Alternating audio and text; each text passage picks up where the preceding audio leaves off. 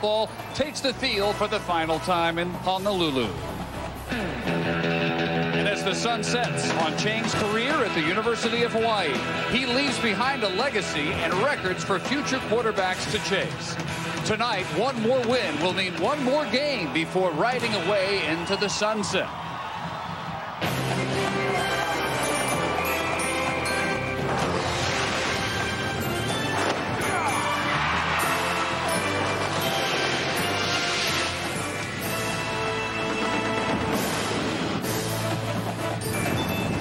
And welcome to Paradise, a wet, windy version of Paradise tonight, as ESPN2 College Football Saturday Primetime brings you Michigan State trying to finish at 500 in 2004 against Hawaii, trying to finish in a bowl for the second straight year here in Honolulu. If they win, they will play again in the Sheraton Hawaii Bowl. That'll be on Christmas Eve. Welcome, Dave Barnett, Bill Curry, David Dorey. If they lose, however, David, then this is it.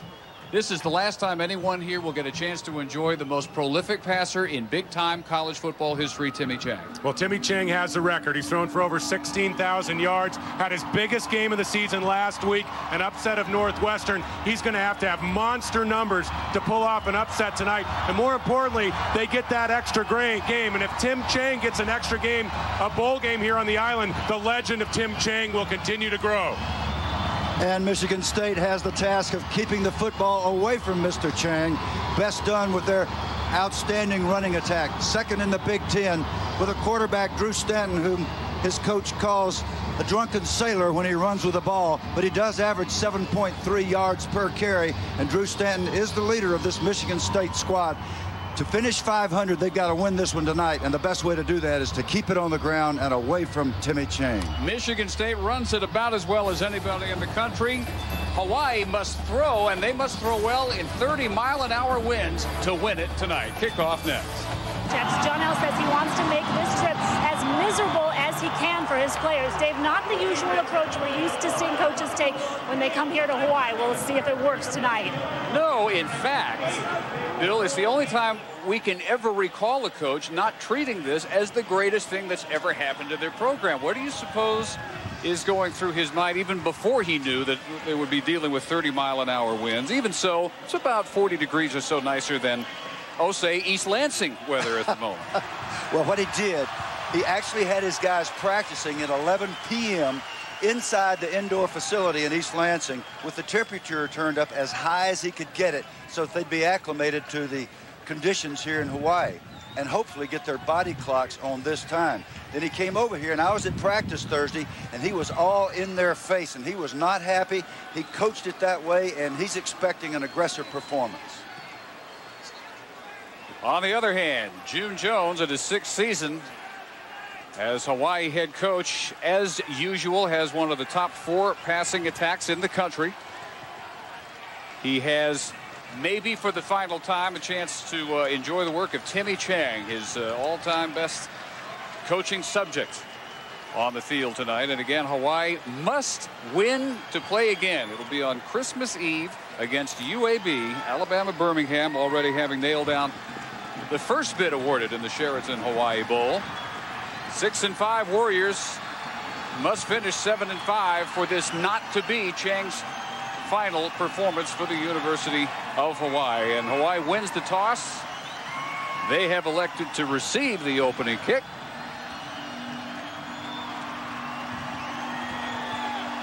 Dave Rayner, powerful leg, has it teed up.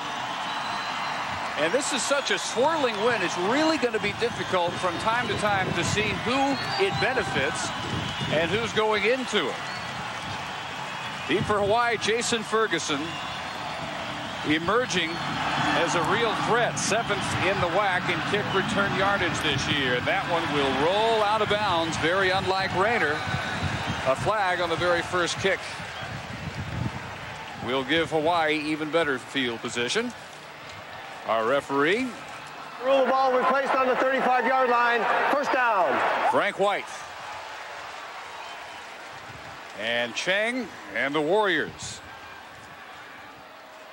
This time last year, he was dealing with being booed, being benched, and bouncing back, and did he ever. It was really a foregone conclusion that he would break Ty Detmer's record for the all-time career passing yardage. But to do it in style the way he has done this year, according to his coach, is really the most pleasing aspect of what he's accomplished. And out of the shotgun, right to work through the air, and right at 10 yards on his first pass. Bud Light starting lineup. Brewster, when he gets a chance, very dangerous runner. They run it very seldom, but Brewster right at about 6.5 yards per carry. Lots of receiving talent out there, especially Chad Owens. And up front, this is a group that's been shuffled quite a bit the last couple of weeks because of injuries, but Faavi moves back into the lineup at center, having missed the last 3 games with a bone bruise on his knee. So it's a little bit more their usual look with Satelli at left guard, Eaton moving from guard where he had been to tackle, and Moanoa at right guard. Short toss this time. And spinning across midfield, West Kali'ikipi, 260-pound tailback, brought down by Kevin Vickerson. And starting up front, big game for the Samoan. Peko calls it his home game. He's 2,600 miles away from home, and it's as close as they get. The linebacking core, real story is the senior Dortch, who missed really most of 2 seasons with a horrendous leg injury earlier in his career. And the secondary will definitely be challenged. That almost goes without saying, with Hayes, Smith, Harmon, and Maples. So completions to Jason Rivers and West Kali'ikipi to start the night for Timmy Chang. And on second down at 4, again shot over the middle. This one tipped up and almost intercepted. So really, I think it's a pretty simple game plan tonight, David, for Hawaii. Keep the ball away from a Michigan State running attack that no one believes the Warrior defense has really a prayer of controlling tonight. Yeah, and over the years with the run and shoot offense, that's been a knock on the run and shoot offense, that you don't keep the ball away from a ball possession offense on the other side of the field. So many passes, and when a team in the run and shoot scores, so we take a look at the original architect of the run and shoot offense, Mouse Davis. When you score, you usually score quickly, and you get the ball back in the hands of the opposition. The third down toss for the sideline is incomplete. Intended for Rivers. The WAC's third leading receiver. Coverage over there by Jaron Hayes. And the Spartans allow only 1 first down before forcing the punt. And Akeem Shabai drops back deep for Michigan State. One thing you'll notice is there'll be numerous throws like the one we just saw, in which it does not look like the quarterback and the wide receiver are timed up. The wide receivers have to interpret in this offense. The run and shoot involves a lot of decision making by receivers as they judge the coverage. Kurt Milne lays into one nicely, and this one will be fair caught about the 8-yard line by Shabai. 46-yarder by Milne. Michigan State pinned deep in its own end as the Spartans get their offensive show going for the first time. And the sophomore, Drew Stanton, every bit as much a running threat as he is a passing threat. 2 state titles in high school, Harrison High, Farmington Hills, Michigan. His unavailability early in the season after injuring a knee in the Alamo Bowl last year, playing special teams, really told a great deal of the Michigan State story this year. Had they had him every game, they think there's no way they'd be 5-6. From his own end zone on the roll, a sliding attempt by Jeremy Scott, and he can't hang on at around the 30. The rest of the Bud Light starters for Michigan State. Teague going about 75%. He's had a bad case of the flu, and DeAndre Cobb and J.U. Colcrick will get a lot of work at running back. Trandon will play basketball once the football's finished up here with Brown, Scott, and Randall. And up front doing the blocking, Wheeler, Cook, Morris, Whitaker, and the best of that bunch, Sean Poole, senior from Flint, first team All Big Ten in his finale tonight. Crowd probably better than expected. 30,000 plus they felt would be here. They're being heard. And the run to the 15-yard line by Cobb, the senior from Las Vegas. Hawaii's defense is not one that Michigan State should fear at all against the run. They're dead last nationally, in fact, against the run. So this group will be under the microscope tonight. Moe leads the linebackers. And in the secondary, Elimimian, one of the best in the country, certainly one of the best, making first-team all-WAC again, native of Nigeria. Looking for the corner, DeAndre Cobb, and they will mark him out, it would appear, right at the first down marker at the 18.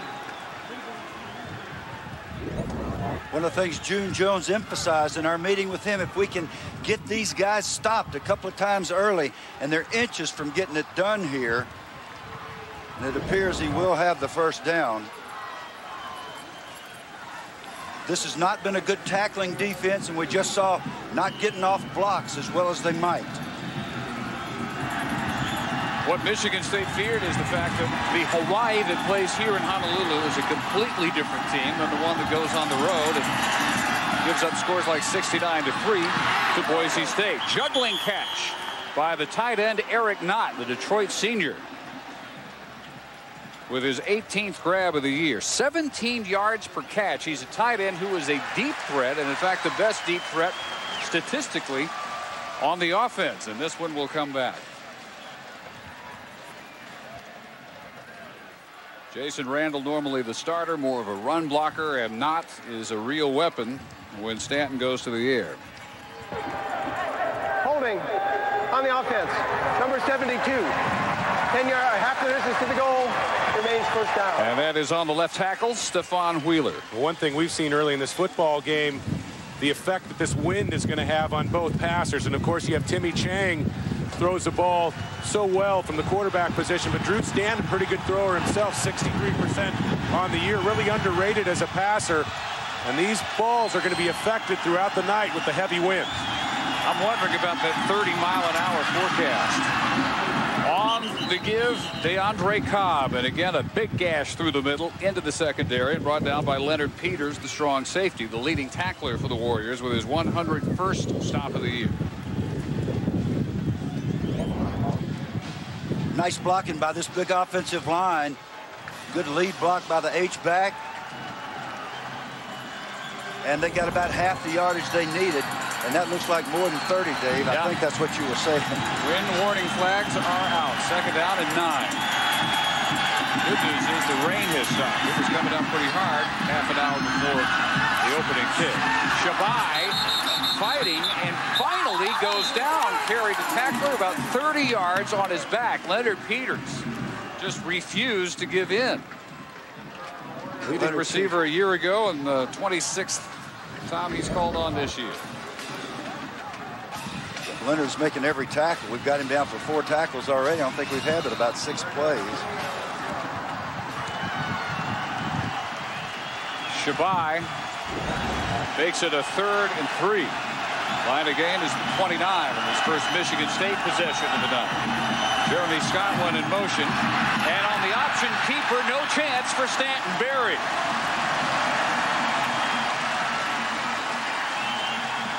Stanton, the Spartans' second leading rusher, 611 yards, better than 7 yards per carry, but Tony Akpan rides him down.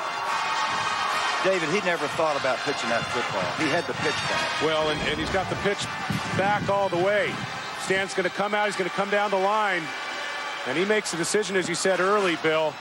You know, Stanton's running ability. You talk to the offensive coaches for Michigan State. His running ability really sets up all the weapons on this offense, including the running backs behind him.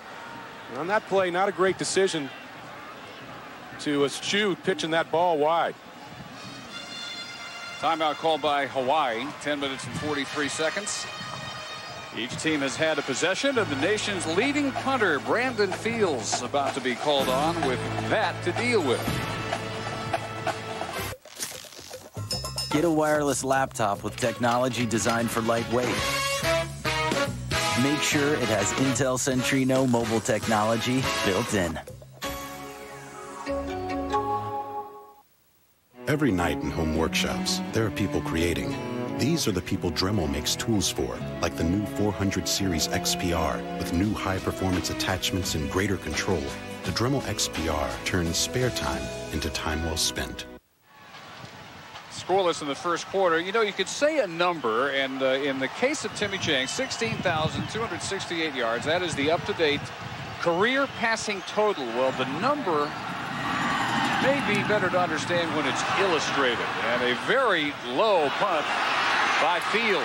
Brought back by Chad Owens, maybe the best in the country. 4 touchdown returns this year. And the Spartans have him cornered and corralled and out of bounds at 37. Here's another way to look at it. 16,000 plus passing yards. 13,796 feet, the height of Mauna Kea, tallest volcano in Hawaii. Or you can look at it this way. You can drive across the entire island of Molokai, or the 9 miles from here at Aloha Stadium to the most famous spot here on Oahu, Diamond Head. Well, Bill, I tried to compute my yardage at UCLA, and it barely got me from campus down to Westwood Village. I think I made it down to the In-N-Out Burger. 9.2 miles in his career. Chang chased, lucky to get that one off, as the pressure came from Terrell Dortch, the bandit, outside linebacker. But the good thing for Chang is, if he's going out tonight, he's going to go out having been coached up by our own David Dorr. Yeah, Timmy ended up doing the coaching, I think, for the better part of our session together. We will enjoy some excerpts of the conversation you two had yesterday. It's almost impossible to sack him. He's been sacked only once out of every 57 pass attempts this year. The offensive line is extremely well coached by Mike Cavanaugh. Does a great job with these guys. And big Kaliki Kipi bounces off the first 2 tacklers, still ends up losing a yard. Finished off by the middle backer, Ronald Stanley. Well, you hear so much about the passing game here at Hawaii. But as you said earlier, Bill, they're very effective when they run the football. Kaliki Kipi, he averages about 5 yards a carry. And you have Brewster, 6.2 yards a carry. They've only had 152 attempts from the tailback position coming into this game, and yet they have close to 900 yards on the season. Well, when their offense is perking the way they want it, they run and pass. They just throw it a whole lot more than they run. I knew I could say that. Dust Devils all over the field. Conditions worsen. Going deep for Komine and way overthrown. Pretty well covered by the free safety, Jason Harmon.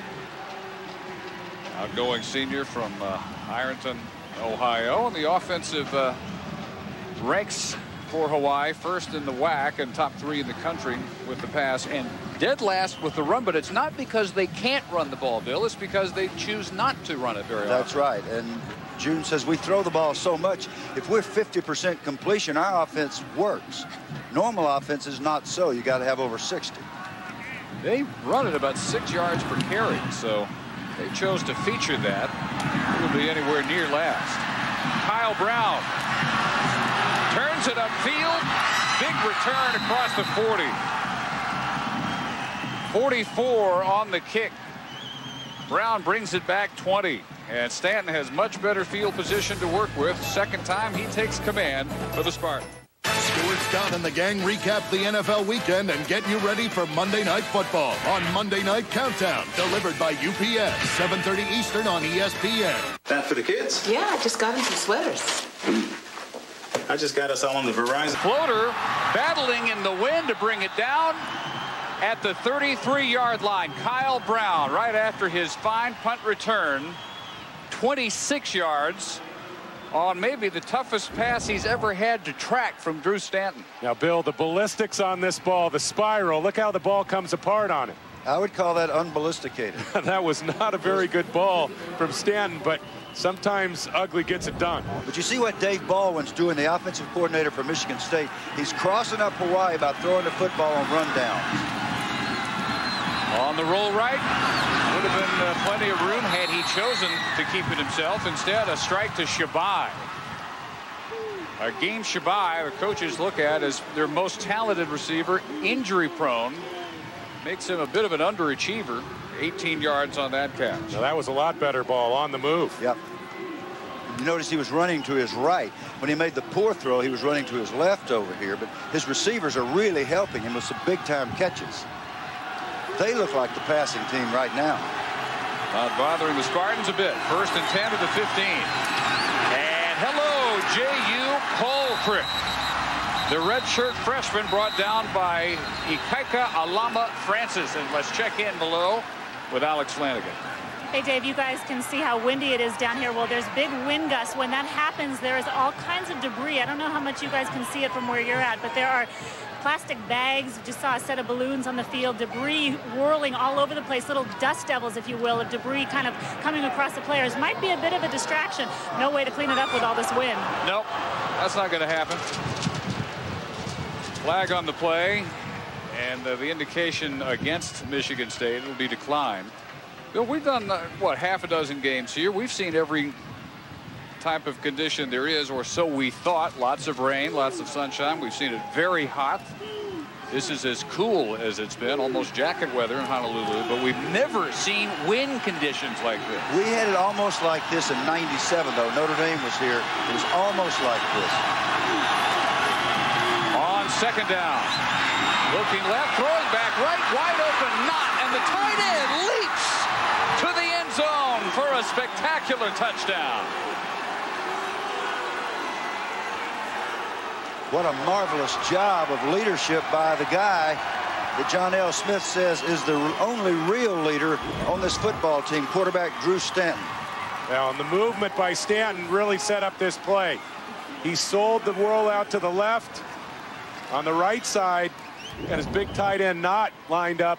He just snuck out into the flat. Great execution from quarterback to tight end. And that means that Michigan State's now 31 out of 36 scores in the red zone, and that's a darn good record. They haven't done as well touchdown-wise, but they got that touch. His all-time leading scorer, Rayner, now 72 straight point after attempts. Eric Knott worth 2 more looks. Terrifically well-designed play, and you can't finish it off in more spectacular fashion than did the senior from Detroit. 7-0 Spartans.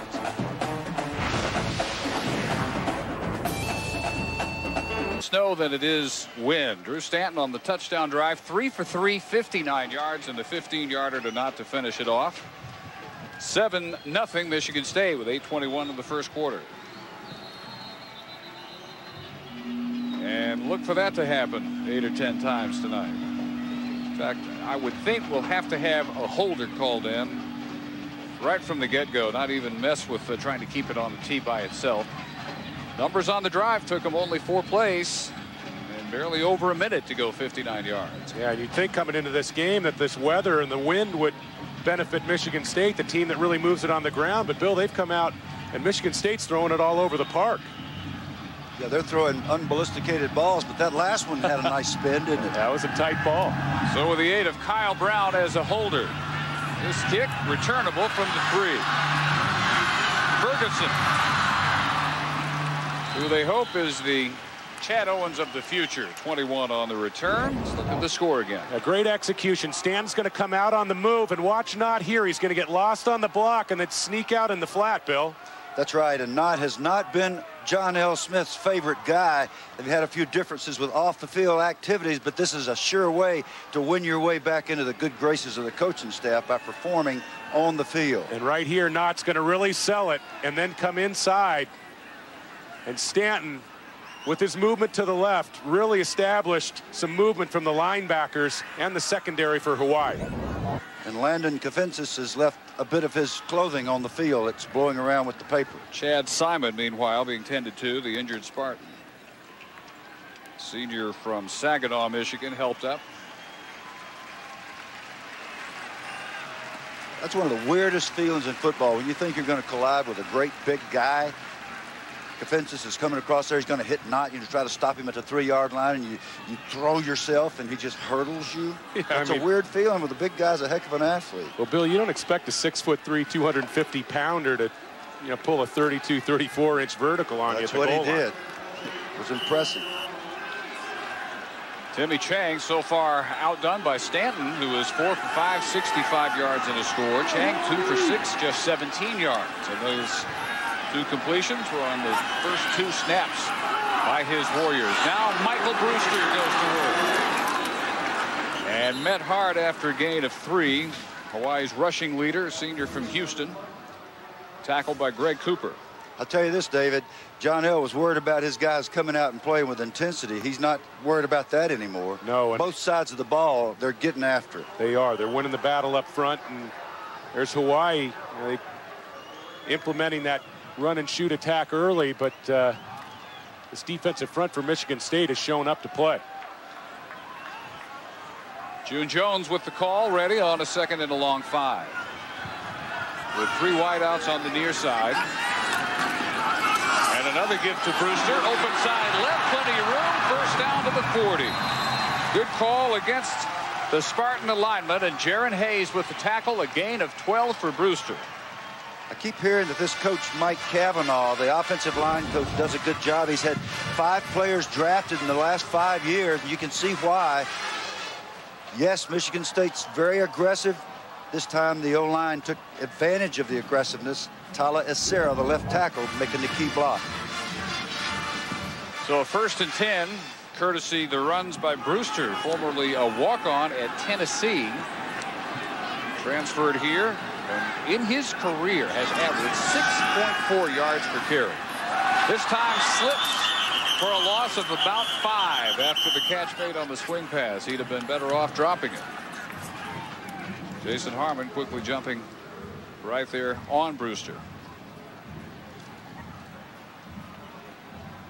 And it's easy to spot Domata Peko. Peko, yeah. You know what he says his biggest problem is? Split ends. He said, I have split ends. Well, obviously. You know, good shot there. He needs some, what is it, conditioner that you put on Yeah, you hair? put a little conditioner, and the 30-mile-an-hour winds don't help a lot either. He has 30 friends and relatives who have made the 5.5-hour trip, some 2,600 miles from Pongo Pongo, American Samoa. It's not like going coast to coast in the continental U.S., but that's as close as he will get to a home game. Intended for Gerald Welch, he juggles and drops. And 3rd and 14 facing Chang.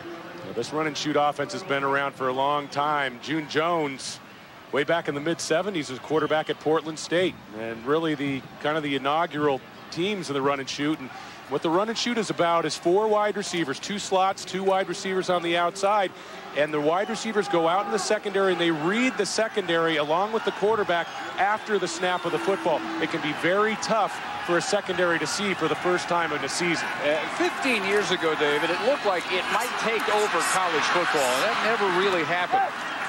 As another incompletion intended for Welch at midfield. Why do you think it for 3-4 years, especially as run by the University of Houston, took over the country and then fell back? Well, and you look at the effectiveness that June Jones has had, that has with this run and shoot offense over the last 5-6 seasons. And I think the big knock on it is you cannot possess the football, you can't work the clock, and you have trouble keeping your defense off the field. But I'll tell you one thing on the other side of the coin. There's been some great success with this offense at the college and pro level. Flag is down on the punt by Milne. No chance for Shabai on the return. But the marker happened right at the time of the snap. Punt goes 36. And against Hawaii. I mean, Bill, we look back and remember the success that Warren Moon had with the Houston Oilers. Yeah. Jim Kelly with the Houston Gamblers. On the kicking team, number 45. That penalty is refused. First down. TJ Moy, guilty party. Michigan State likes it where they have it. Up 7-0. And they have it at their 28 when we return to Honolulu. Tonight, Michigan State outpassing Hawaii 65-13. Total yardage 87-30 Spartans. Last time they had it, 4 plays and a little over a minute to make it 7-0. They take over 1st and 10 at their 28. And the run by Cobb, who got the start for the flu-ridden Jason Teague tonight. Cobb, senior from Las Vegas. Off tackle for about 3. We met with Hawaii defensive coordinator George Lumpkin, and we asked him the key to tonight's football game. He said, hey, you better have enough people in the box against Michigan State. And I think that Michigan State has done a good job here early of turning that against Hawaii. They've come out throwing the football, and Stanton's been very effective. And John L. Smith's offense has some elements of the run and shoot theory, does it not? Absolutely. 2nd and 6, play fake. Stanton will keep and get nothing. Met hard head on by Watson Ho'ohule, the middle linebacker. That was a heck of a open field tackle against a good runner. Well, as accurate as Stanton is with his arm, equally lethal with his legs, averaging 7.3 yards per carry as Michigan State's second leading rusher. 611 yards coming into tonight. And the Hoosiers and the Illini, the Badgers, lots of victims can testify to his dangerous legs throughout the Big Ten. A marker and I think a whistle before that snap as the pass was intended for Jason Randall. False start on the offense, number 79. 10-yard, 5-yard penalty. Remains third down. And that's on the right tackle. First team All Big Ten, Sean Poole. Well, Bill, Dave, you mentioned some aspects of the run and shoot offense that are incorporated into Michigan State's offense, and we all remember John L. Smith at Louisville. 4 wides, 5 wides, spreading things out, but you won't see Tim Chang run the football like Drew Stanton does. With the mark off, a 3rd and 11. Over the middle and a crowd and brought in past midfield by Aaron Alexander at the Hawaii 48. Win what win, says Drew Stanton. A strike of 46 yards. Well, this is a beautiful ball in these kinds of conditions. A half roll to the left, gets that right foot planted, and he delivers that ball on a line. That's a corner route, and he places that ball right on the spot. And for you offensive line people, that was great protection. Sprint protection, everybody reaching to the outside. Look at this, wide open left side on the naked boot. And after the 25-yard completion, they will mark him out around the 30 and a skirmish now on the Michigan State sideline where 2 of the Warrior tacklers are led away before it gets nasty. 17-yard keeper by Stanton. And Alex, I hope you're not anywhere near that. I'm away from it, Dave. Hey, listen, Drew Stanton is only throwing with his shoulder 85 to 90%.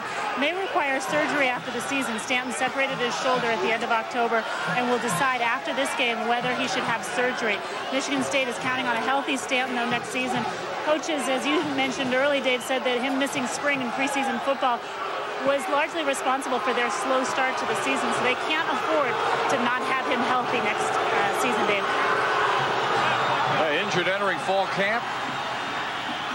Injured at the end of last year, and more flags and whistles right on the snap. False start, offense, number 76, 5-yard penalty, remains first down. William Whitaker, right guard this time. Now this a play ago with Kenny Patton being driven out along that Michigan State sideline, and a little extra laid on him by Matt Trannon. I've heard about finishing blocks before, but that's a little excessive. That's very excessive. No place for that in football. Getting the guys back over a bench. J.U. Colcrick has checked in. And Colcrick into the secondary. On a 1st and 15, brought down by Lamar Broadway. He gets 10 of the 15. Colcrick, redshirt freshman from Findlay Lake, New York. The coaches say Colcrick's the most physical of the backs that they've got. I'm just really impressed with the game plan, David. This is really good execution. Dave Baldwin put together a plan that has caught Hawaii off guard, I believe, with the throwing to set up the run. They have just the opposite of what they normally do. They have them on roller skates right now. Defensive front hoping to fool the Spartans. And they come through this time, swarming Colcrick. First man there again, Ho'ohule, the middle backer.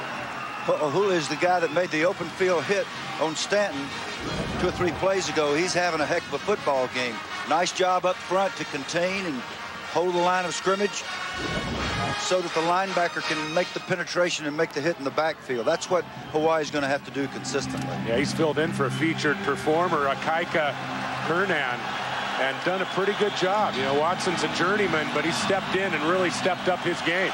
So Cobb returns in the backfield after a loss of 2. It's 3rd and 7. And they set up the screen for Cobb. Cobb inside the 20. And to the 18, first down, Michigan State. Even in a 3rd and long, the Hawaii defense can't close the deal, and 10 yards on the swing pass. Yeah, left tackle Gordon Nabilski really occupies his man on the outside and gives Stanton a little bit of a lane to deliver the football. And then a nice job by Cobb to do the rest. Impressive bit of running after the catch. Cobb held out of contact because of a shoulder problem in practices this week. Teague had the flu problem. It's good to be as deep as the Spartans aren't running back. Already using all 3. And Cobb, turning the corner, helmet-to-helmet collision, drives his way inside the 10. He took on Kenny Patton, and they exchanged face mask paint. Got about 8 yards before this hit. Listen.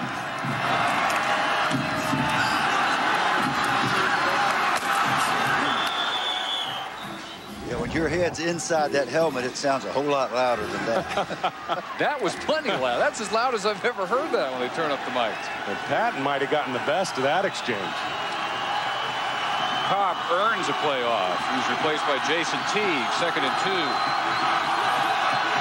We're in 2 minutes, first quarter dominated by Michigan State, but they continue to be their own worst enemies with 5-yard nickel and dime penalties. False start. Yeah, take your pick, right tackle or tight end. They both move. Poole and Randall. This is a very loud stadium. It's not as big as a lot of others, but the enthusiasm, they just can't hear the snap count.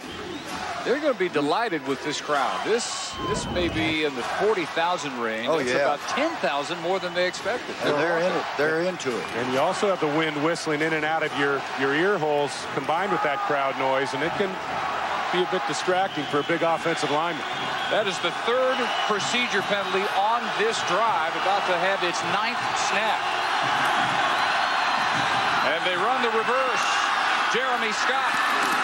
Another marker down as Scott reaches inside the 10-yard line, where Leonard Peters is up for the strong safety tackle. Yeah, I think that might have been Kyle Cook. And he certainly took his defensive responsibility to the ground. Yet another mark off on Michigan State. Illegal block. We're going to hear a lot apparently from Frank White tonight, our referee. Nice job by Lamar Broadway, number 22. Staying at home. Use of the hands on the offense, number 74. 10-yard penalty from the spot of the foul. Remains 2nd down. The left guard, Kyle Cook, they're taking turns, and I think all 5 offensive linemen now have been called for a penalty. Well, maybe not the center, Chris Morris, everybody else. Well, and here he is right here, and he's going to take his defender to the ground. Yeah, that's Lamar Broadway, who did a nice job of staying where he was supposed to be. He was supposed to play the reverse, and he drew the foul. It looked like a pretty solid block to me out on the perimeter. At some point, the Hawaii defense has got to take advantage of all this help. 2nd and 14, they run Teague. Teague with the cutback is inside the 5. No flags for a change, and it's 1st and goal, Spartans at the 3. We heard June Jones compliment John L. Smith and his offensive package. He said they have a marvelous offensive scheme, and here's a page out of June Jones's playbook. The jailbreak screen, he loves to call it, but so does John L. Yeah, great block on the outside by Randall, the 3rd tight end for Michigan State. Haltrick powers his way in. Touchdown. 14-0 Michigan State. With the point by Rayner about to come. A dominant Spartan first quarter. And the big 235-pound native of Liberia, Haltrick, doing the honors from about 2.5 yards out. Boy, with all the damage they did to themselves with mark-offs, Michigan State still overpowers the Hawaii defense for the 2nd straight possession. And they have outgained the Warriors 185-30. There's 73 straight point after. Successfully kicked by Rayner. 14-0 it is with 1:31 in the quarter. Well, Bill, I think that Michigan State has done a terrific job with misdirection early in this football game, not escaping out into the flat on the first touchdown, the end around. They come back with a screen pass, fake the screen to the right, come back to the left, pick up the big first down inside the 5. Michigan State is using the aggressiveness of the Hawaii defenders against Hawaii. And then when they got inside the 5, they did something that has given Hawaii trouble all year. Watch them pop out of the huddle, quickly run to the line of scrimmage and snap the ball on a quick count. The Hawaii players are barely in their stances when the ball is snapped. They aren't ready to take the charge of the offense, and the touchdown by Colquitt is a walk-in. Really good offensive execution from the Michigan State unit. And I think Coach Smith got his desire. He got the attention of his men, and they're here to win a game and not to mess around. I got a terrific halftime piece coming up about Colquitt and his upbringing in Africa. Worth sticking around for. College football is about the least challenging thing he's had to deal with in his life. So 14-0 Michigan State. Little 5-5 return man. Jason Ferguson cannot find an alley, and he's brought down at the 13-yard line. Sunday night, Reese Davis, Trev Alberts, Mark May, Lee Corso, and Kirk Herbstreit break down all the bowl games, including the BCS game, on the College Game Day Bowl Selection Special presented by Outback Steakhouse at 6 Eastern, 1 Hawaii time. One more question to be answered, and that is who will play Alabama-Birmingham here on Christmas Eve in the Sheraton Hawaii Bowl, won by Hawaii over the University of Houston last year in memorable triple overtime fashion. Hawaii must win this one to get back. A loss leaves them 6-6 and bowlless. Going deep, overthrown. Finally, with a man running free to Timmy Chang, Gerald Welch, and Timmy Chang cannot find his rhythm here in the first quarter. Well, we talked to the defensive coaching staff for Michigan State, and they said Timmy Chang is not good on the run throwing the football, and if you get pressure in the pocket, you're going to force Timmy Chang to move. I think that's created some problems for him early in this football game. And what we can see from that package that we just watched is that the protection is breaking down. The O-line's struggling. They've had a couple of guys that have been injured that have just gotten back. Faavi, the center's one of them. He got beat very quickly on one of those shots. Kevin Vickerson, number 91, in on the quarterback. This time with time and a strike and a first down to the 26-yard line to Welch. Well, that's Timmy Chang for you right there. Ball comes out quickly, sitting in the shotgun, and throws the ball with deadly accuracy. And Bill, so important to throw a tight spiral in these wins, and both of these quarterbacks have exhibited the ability to spin the ball through the wind here early this evening. I think Timmy Chang throws in it a lot because they practice in these conditions, and there's always some kind of wind when you're this close to the ocean. But tonight, even for Hawaii standards, is well above the norm. Little swing pass, and Kalihifi gets maybe 2. Quick reaction by Terrell Dortch. I think the fact that Terrell Dortch was a running back for most of his life, and he was a very highly recruited running back before he had the serious injury and was asked to move to defense. He feels things and smells things out because he was over there on the other side of the ball, and he was right on the money that time. Their second leading rusher last year, back to defense this year. He had a medical redshirt year in 2002 because in October of 2001, one of the most horrific leg injuries you'll ever see in football. 2 broken bones in his right leg. 2 surgeries. He was laid up in the hospital in Madison, Wisconsin, 16 days before he could finally make his way home. And Chad Owens finally gets in some first quarter action. His first catch, about 9 yards. But Dortch injured so severely that the doctors shot him up with morphine right there on the field. It was so obvious the agony he was in. There was one of the trainers, personnel for Wisconsin, trying to tell the doctor, you're not licensed to do that in this state. And the doctor said, I see misery and I'm going to take care of it, license or no. And Dortch has taken care of an amazing comeback. Michigan State is taking care of Hawaii, 14-0. Second quarter, 14-0 Michigan State. You would think it was Drew Stanton who holds all the passing records based on the first quarter, and not Timmy Chang. But David, you got to spend some time with him. What were your impressions with the up-close contact you had with him? Well, before I visited with him, I knew it was Timmy Chang's record, throwing for over 16,000 yards, #1 passer all-time in the NCAA. And when I was done, I realized it was Hawaii's record. I mean, this is really part of the island, the state of Hawaii, and I think he's allowed everyone on the island to share in that record. Well, I think we've seen some of the evidence of your coaching out here tonight. Well, if there's going to be evidence, he needs to heat up a little bit here. 6 of 13, 36 yards. On 3rd and 1, they run the big 260-pound tailback, and Kali'i Kipi slams his way for plenty more than the one he needed. I was standing at practice with Mouse Davis, one of my favorite folks, and one of the legendary coaches, and I watched this guy, and I said, you know what, I don't think I would tackle him. If he was coming at me, I don't believe I could make myself do it. Jason Harmon just found out about it, but Jason wasn't scared. He stuck his nose in there. He gets that pad level down. It looks like the front fender of a Jeep coming at you. Gracious. Senior from Waianae, Hawaii, transfer from Utah's Dixie College. Throw underneath, Jason Rivers. Maybe one. We said David visiting yesterday with Timmy Chang, and he enjoyed reminiscing about the record. You know, Tim, there have been a lot of great players that have played Division I football over the years at the quarterback position, and you're going to emerge as the #1 all-time passer in passing yards. What does that record mean to you?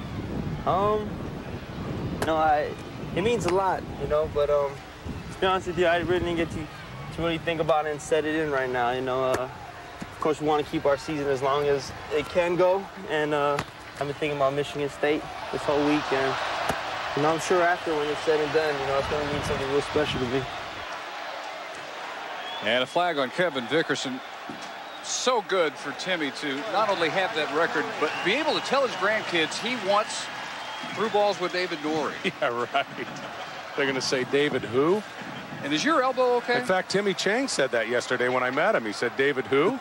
do you have rotator cuff problems? Yeah, in both shoulders, Bill. Or I would have been throwing left. Don't let people tape you throwing the ball anymore, David. I would have been throwing left-handed if I didn't have problems with my left shoulder.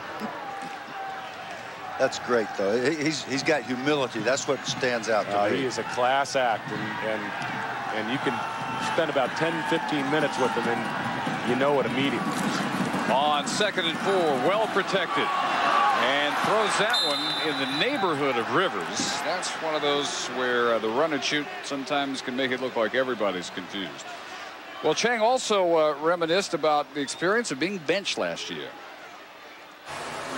It helped me out. You know, it made me realize, you know, how important this game is to me, and you know how precious it is, and you know, in any moment you can lose it.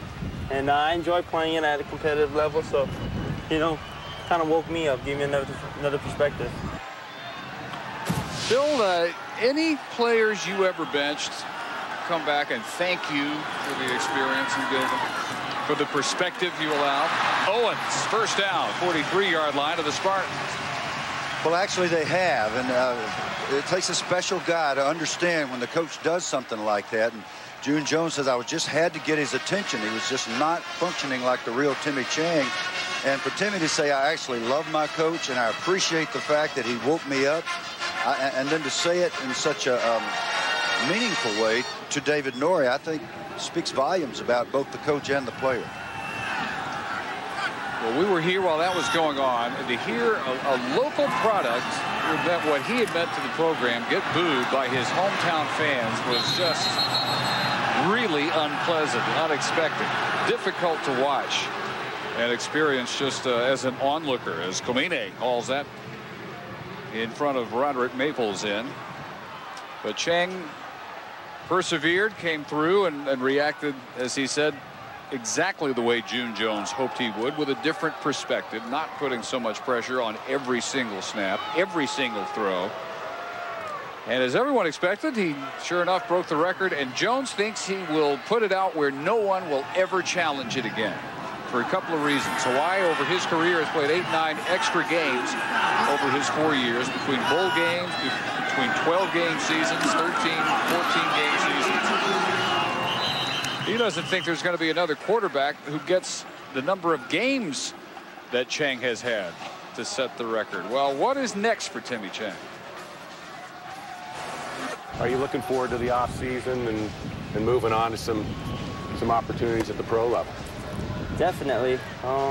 As a child, my dream was to become a professional athlete, and it didn't matter what sport it was. I just wanted to compete and be out there. But you know, Hawaii gave me that dream opportunity, and you know, I'm just anxious to take it.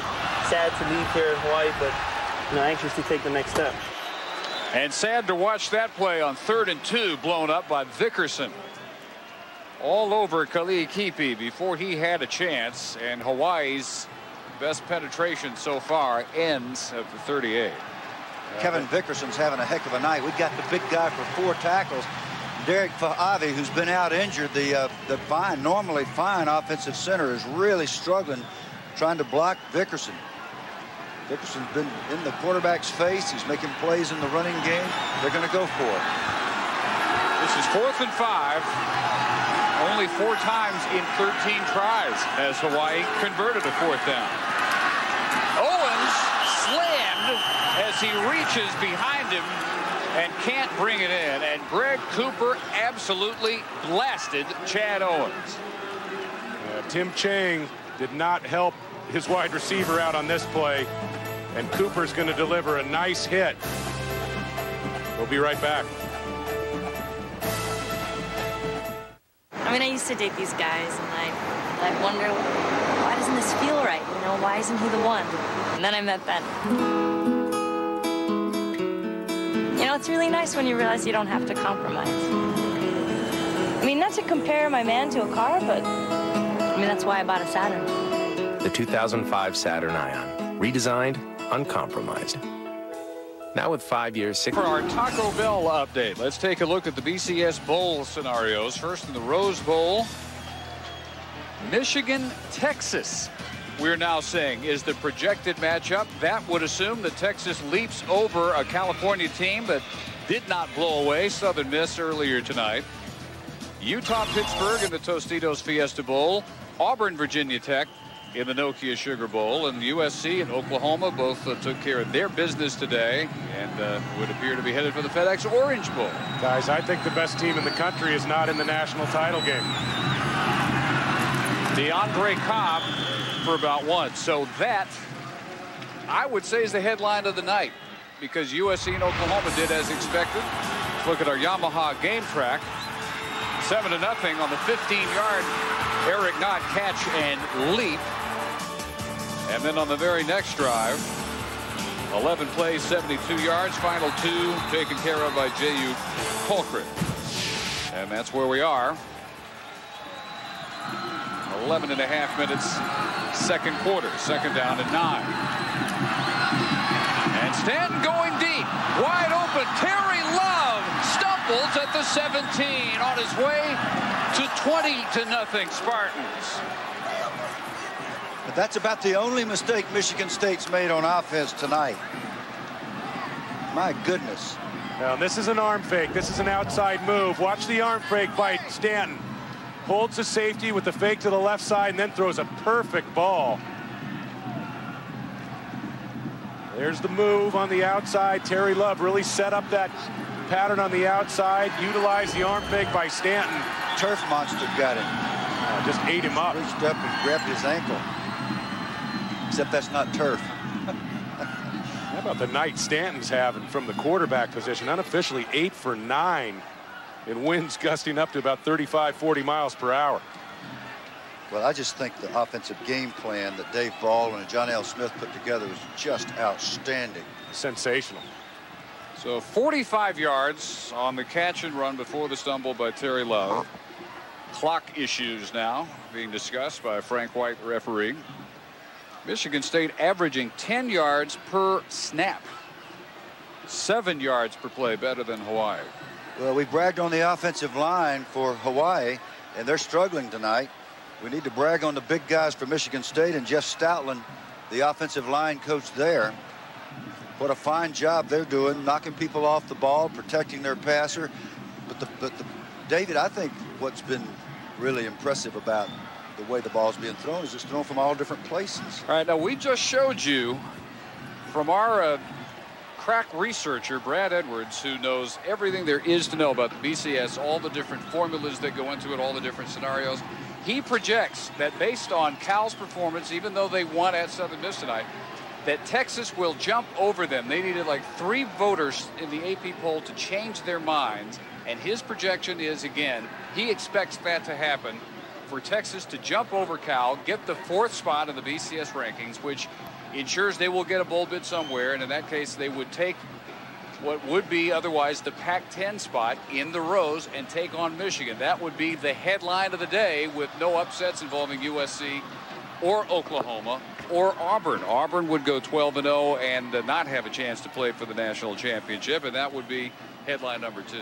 Well, and again, guys, I think the best team in the country is Auburn right now, the most complete team. I've said it down the stretch, and Auburn's not going to get to play in the national title game. I know that John L. Smith is going to vote Auburn #1. He's been voting him #2 into this final week. John L. Smith has made up his mind. He's going to vote Auburn in the next poll, so you never know. Well, I'm going to shock you, David. I agree with you. I absolutely agree. I've thought Auburn was the best team from about mid-season. They just have played lights out. They've done everything that's been asked of them. They've won going away against good competition. Clock's been fixed. Back to work. Trannon swarmed at the 16. Big 6'6", 217-pound junior from Flint, who has told Alex Flanagan he will play basketball again for Tom Izzo's crew, and they need him based on what happened to them today against George Washington. Gave up 96 points. Very unlike the Spartans. If I know Tom Izzo, there's going to be some extra practice and maybe some extra running after that defensive performance. Oh, he'll get out the shoulder pads and the helmets, and they'll do all their football drills. Some of those fun rebounding drills. 2nd down, 9. Knott goes in motion. And Stanton reverses field. Throw on the run is complete inside the 1-yard line. Brought in by Jeremy Scott, who I don't believe was the intended target. Stanton is now 9 out of 10 unofficially, 3 for 3 inside 15 yards, 6 out of 7 15 to 30 yards. Watch Stanton. He's going to come out and then he's going to reverse field, and this is a beautifully thrown ball. At first, Bill, I thought he was throwing to the underneath receiver. So did the underneath receiver. Incomplete into the end zone. Intended for a frustrated Matt Walters, the tight end. But taking a look at the end of the play there, almost an interception, and I don't think that's a catch. But Jeremy Scott looked like he had his left foot on the sideline right here. Boy, that was not a completion. Off left tackle, Jason Teague, touchdown. Jason Teague with his 6th touchdown of the year. Fighting the flu the last couple of weeks, 75% according to his head coach. So not seeing as much action as normal tonight.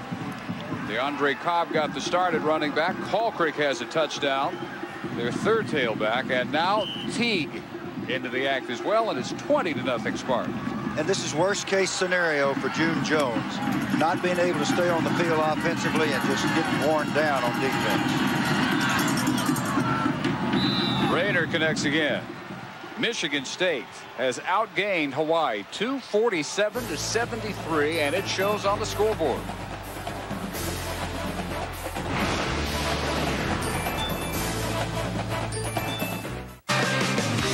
ESPN2's College Football Saturday Primetime. Brought to you by Seiko. You can tell more about a person by the watch they wear than anything else. Seiko Sportura Kinetic. And Saturn. People first.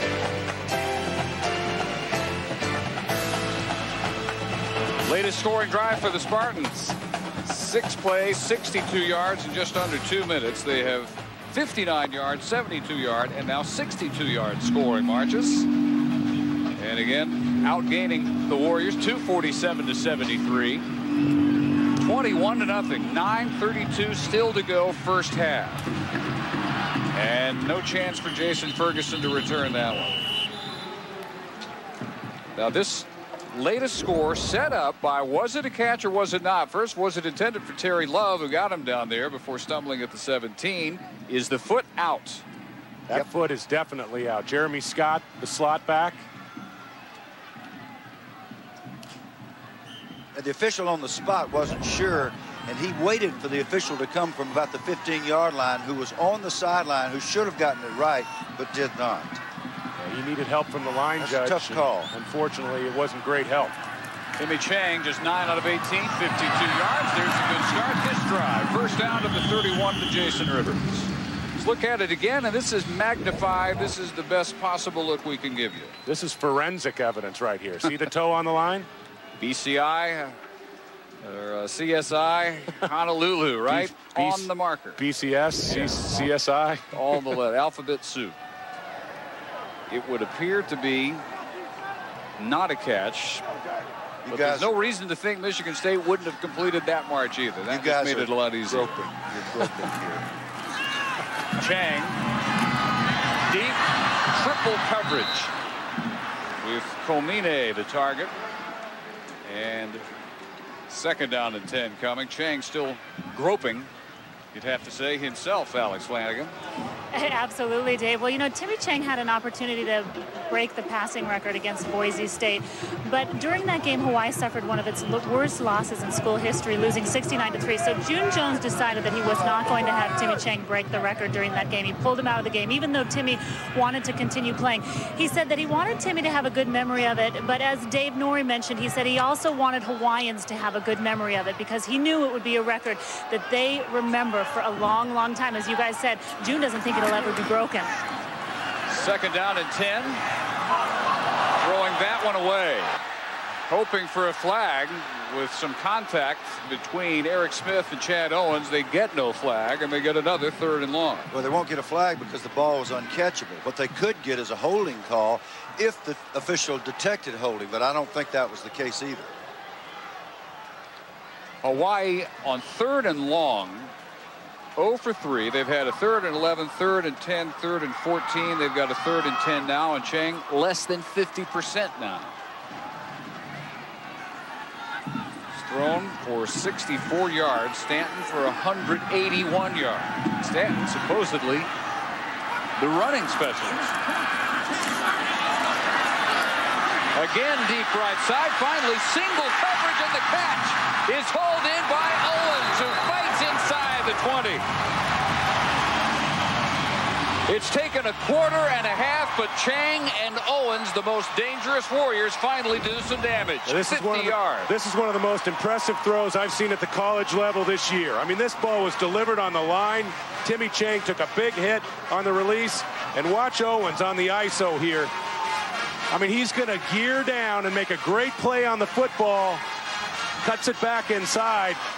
Look at Timmy Chang cut this ball loose, Bill. Yes, and that is the kind of spin, the ballistication that you talked about, those fancy words, but that was a beautifully thrown ball and a great catch by Owens. 50 yards. It's Chang's first completion of more than 15 yards tonight. And the shovel pass for Brewster inside the 5, still going at the 1. We are seeing why you can never count the Hawaii Warriors out of a football game. They come at you relentlessly with this offense. And Bill, this was more of a shovel screen. I mean, you hear about the shovel pass, but the little drop off, and look at the big offensive lineman working downfield. That's a shovel screen. What a call. That ball is perfectly delivered. And that's not easy to do when you're running one way and having to throw it back the other way with your left hand. Everybody in tight, 1st and goal from the 1. Brewster, did he get in? He got about 6 inches from in. Now my question for June Jones here is, if you've got West Kiliki That again, big 280-pound guy. One more time? I can say it properly. I know you can. Just give me a second. Just say if you have a 280-pound tailback, you use him, Bill. Kali'ikipi, West Kali'ikipi, and that's the right way to say his name, is one heck of a short yardage runner. I believe I would have him in there. He is a load and he is fast. He's a pile mover. I mean, look at this, 280 pounds. You know, and when he was injured, he was, you know, he was out, and his weight ballooned to 330 pounds. This is Greg Cooper, by the way, being helped off. Well, there have not been a whole lot of 330-pound scatbacks in the history of college football. Yeah, he did a great job getting back in shape. And, you know, as we said, this has been a great running offense. The times they have gone to the run, right? And averaging close to 6 yards per carry between Brewster and Kali'ikipi. So inside of a foot to go on 2nd and goal. And this time they are in. Touchdown, Hawaii.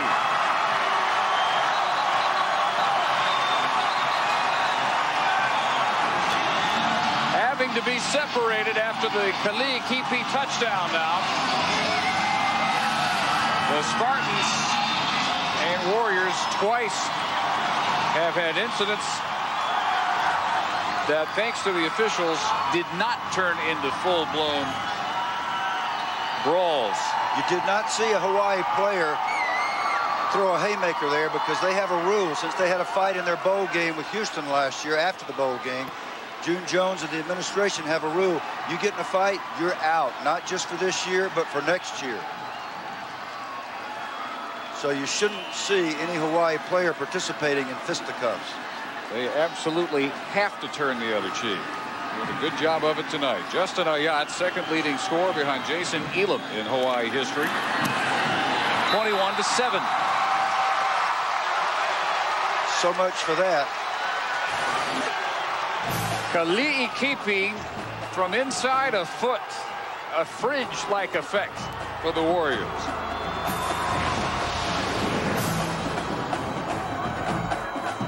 I mean, I used to date these guys, and I wonder, why doesn't this feel right? You know, why isn't he the one?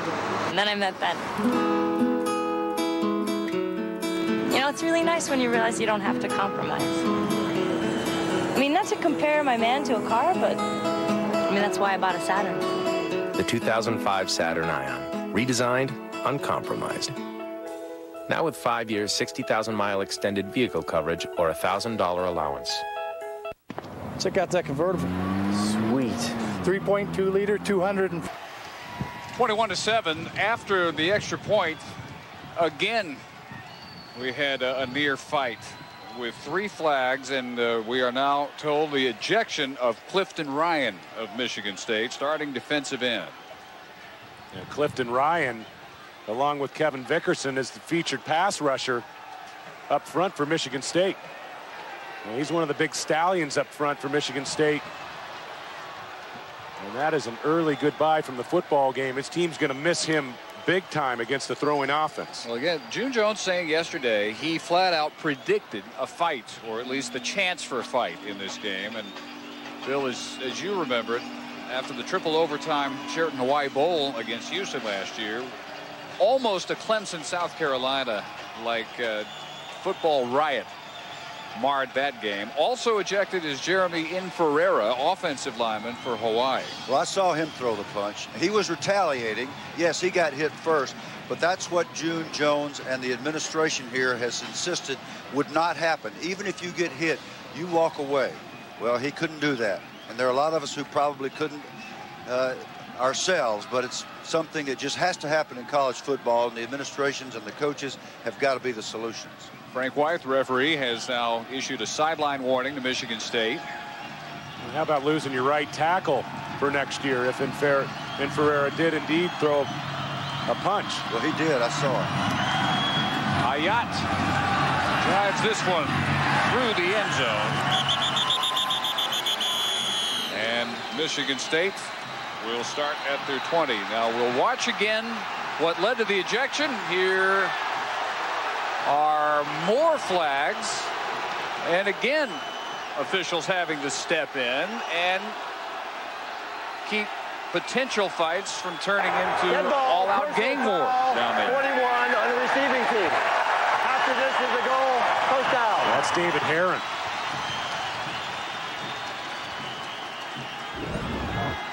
Left side of your screen on the extra point. Right here. That's Clifton Ryan, 92.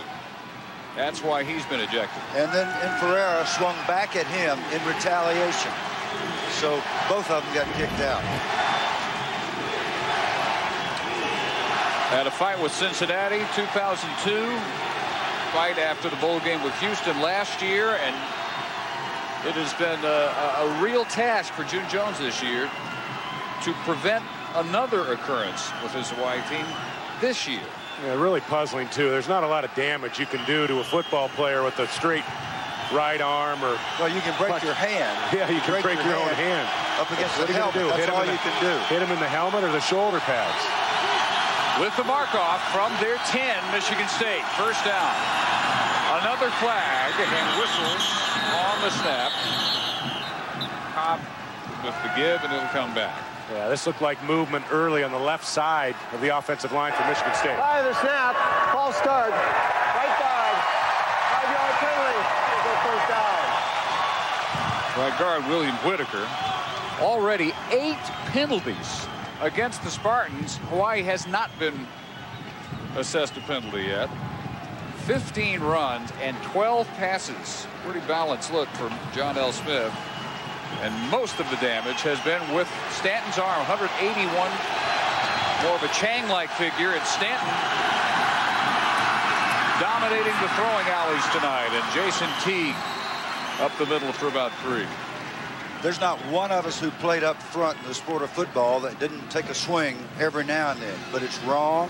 It's loss of control and a loss of temper. And in these days, it has a way of escalating into all-out violence. And it's got to be stopped. Just the way the officials are stopping it tonight. Exactly it. Because of the last 2 weeks, because of Pacers Pistons, because of Clemson South Carolina, there's a whole different spotlight being shown on these sports-related gang wars, which is basically what they turn into when they get out of hand. And this officiating crew has its hands full so far, preventing anything from getting out of hand. Stanton reverses field and will be marked out of bounds at the 25-yard line. Probably ran 75 yards. They'll give him 26. Monday night, 7:30 Eastern, ESPN. Monday Night Football. A look with Monday Night Countdown before the kickoff at 9 Eastern on ABC. And maybe the most unpopular man in Dallas, Bill Parcells, takes the Cowboys up to Seattle to take on the Seahawks. Monday Night Countdown, 7:30 ESPN. Monday Night Football, 9 Eastern on ABC. Bill Parcells vowing to stick with 40-year-old Vinny Testaverde. All the fans want to see Drew Henson, the former Wolverine. DeAndre Cobb's turn to motor into the clear, and it's a foot race. A marker down. This may come back. If it doesn't, it's 75 yards for a score for DeAndre Cobb. But the flag is back at the 34-yard line. And if it comes back, and it is on holding, this is the 9th Michigan State penalty. And it's keeping John L. Smith's team from completely running away with this thing. Yeah, John L. doesn't agree with that call. Holding on the offense, number 51. 10 yards from the spot of the foul, remains first down. And now all 5 offensive linemen have been whistled at one time or another. This is the center, Chris Morris. Chris Morris, this is the best offensive lineman for Michigan State. And let's see if we can freeze it right there. He's latching on. And that is a great call. Bill? Yep, this is the kind of thing you don't get away with. The arms are extended. He's got hold of cloth. That referee's going to see you every time. Well, that's a painful admission for Bill Curry to jump on a center, but right out there in the open. Almost impossible for me to admit that. 9 mark-offs against the Spartans.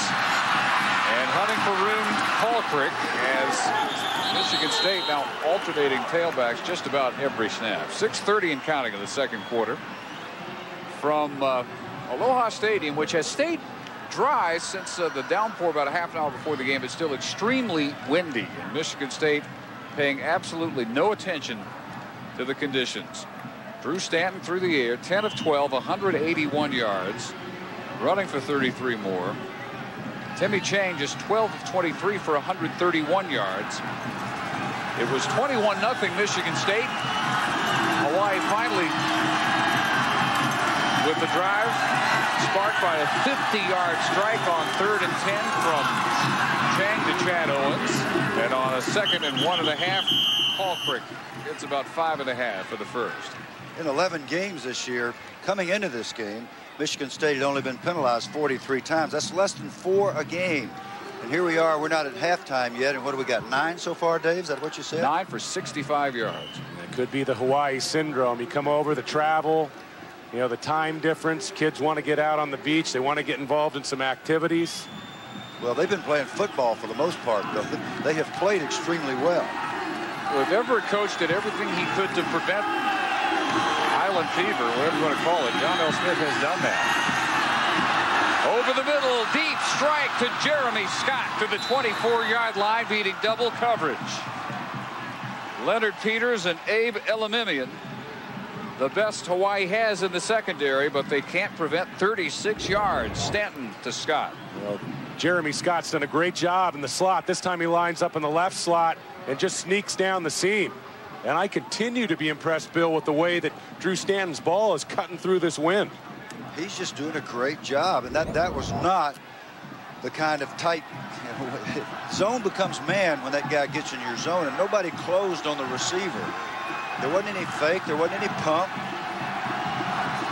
People wondered about the left eye injury Stanton had against Penn State. 100%. The proof is on just about every pass he's thrown tonight. Teague getting inside the 20. A couple ejections. This game is really spicing up after the whistle. Really disappointing for me to hear, Bill, that you would ever admit to being involved in that type of thing after a snap your distinguished career playing in 3 Super Bowls. I'm disappointed. Well, I'm disappointed that you're disappointed. Nobody plays up front that's just a perfectly well person. You know that. The quarterbacks are the only sane people out there. Bill, you've never shown me any signs of being ill-tempered. I'm 62 years old. David, you keep it up, and we may see that. No, you won't for tonight. Not a chance. 2nd and 5. Stanton on the keep. Quarterback draw, and the 17-yard line. Ho'ohuli unloading on Stanton. Stanton has had the eye injury. Dislocated shoulder against Michigan. That is on the heels of the knee injury. Playing special teams, the Alamo Bowl. He has shown over and over his capability of coming back physically from all kinds of ailments and taking some of the hardest hits we've seen tonight. Kids these days talk about bringing the helmet on defense. That's bringing the helmet right there. Watson Ho'ohuli, middle linebacker for the Warriors, sets up a 3rd and 3. And it's Cobb to the 16. A pickup of only a couple. And now Michigan State can decide whether they want to test Rayner's leg with the swirling winds or perhaps go for it on. It'll still be a 4th and about 2. There have been times when Leonard Peters, the fine safety for Hawaii, has struggled, but tonight we got him unofficially for 9 tackles. He made a nice open field tackle again on a good back. Easy decision for John L. Smith. Going for it. 4th and 2. Teague is the tailback.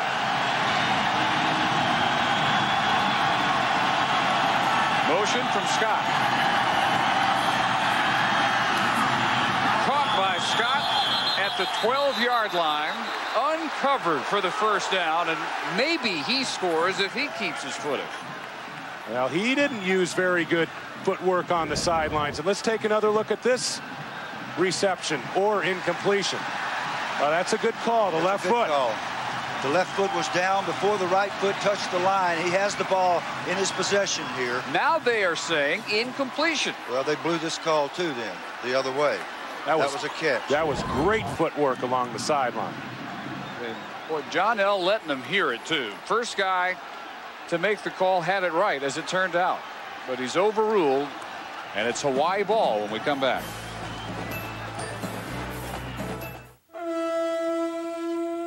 Huddle up and discuss a call. They get it right, but in this case they didn't, because the initial call was completion, and that would have been the correct call had they not gotten together and overruled the first indication. Well, in NCAA you only need 1 foot. This time he got 2 feet inbounds, and they have missed a couple of calls on that sideline.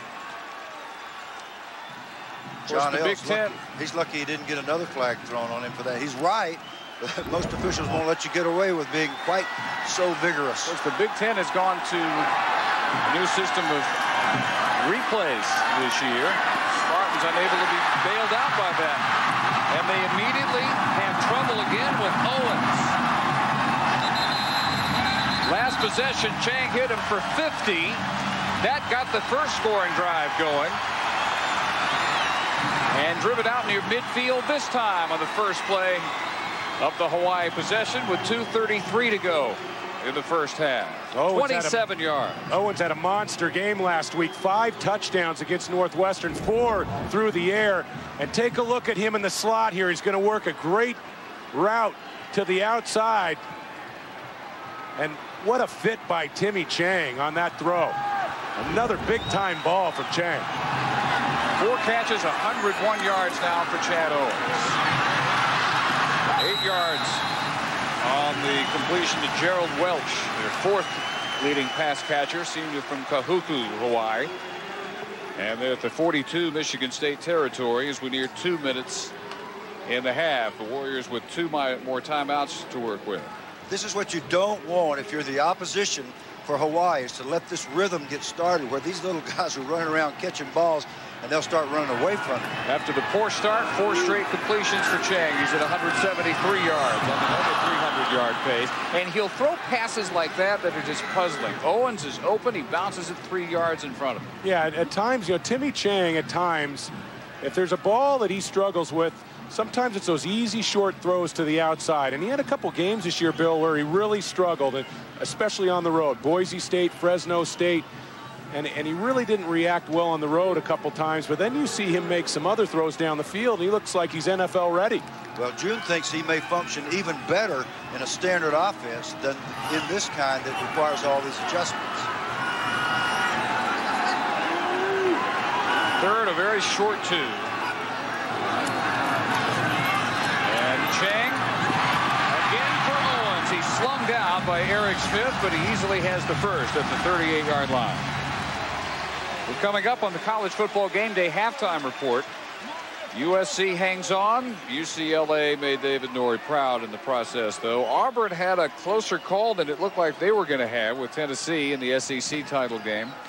And a look at the very inspirational Spartan, J.U. Colcrick, who we've seen contribute a touchdown already tonight for Michigan State. All that coming up on the college football game day halftime report. 1st and 10. Chang rolling and running out of room and throwing it away. June Jones thinks that he might be a mid to late round draft candidate, and he actually thinks this was the most surprising thing I think we heard from June Jones yesterday. He thinks a standard offense, one totally unlike the one that Timmy Chang has run for him, the run and shoot, will actually benefit Chang. I think that always benefits a quarterback if you got a solid run game, and they have a solid run game here at Hawaii. It's just not, you know, so much of this offense is about Tim Chang and the weight on his shoulder. Protection's gotten better as the game's gone on. He makes Owens stretch all 5'9" and works hard for about a 2-yard gain before Greg Cooper comes up for the hit, and we hit the 102 mark. Really, Bill, the knock on Tim Chang as scouts try to evaluate him is his height. 6'1". I think he's got a great arm. He can make all the throws. The ball comes out in a hurry. There have been a lot of 6'1" guys that have won Super Bowls. Yeah, how about Drew Brees this year? Drew Brees is a modern version of those people. He's a student of the game, like Jimmy is.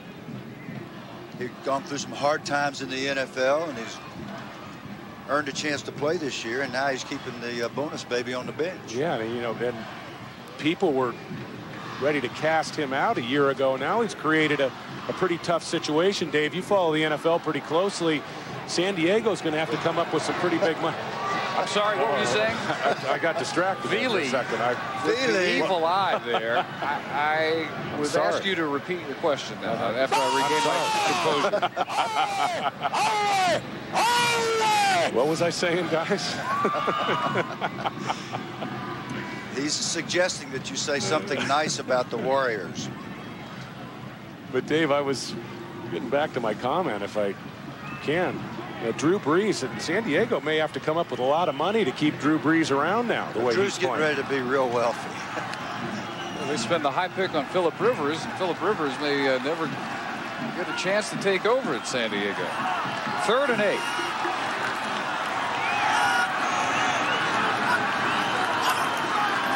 He wides on the right side, looking there, deep middle, caught, touchdown. Owens again, and we've got a game.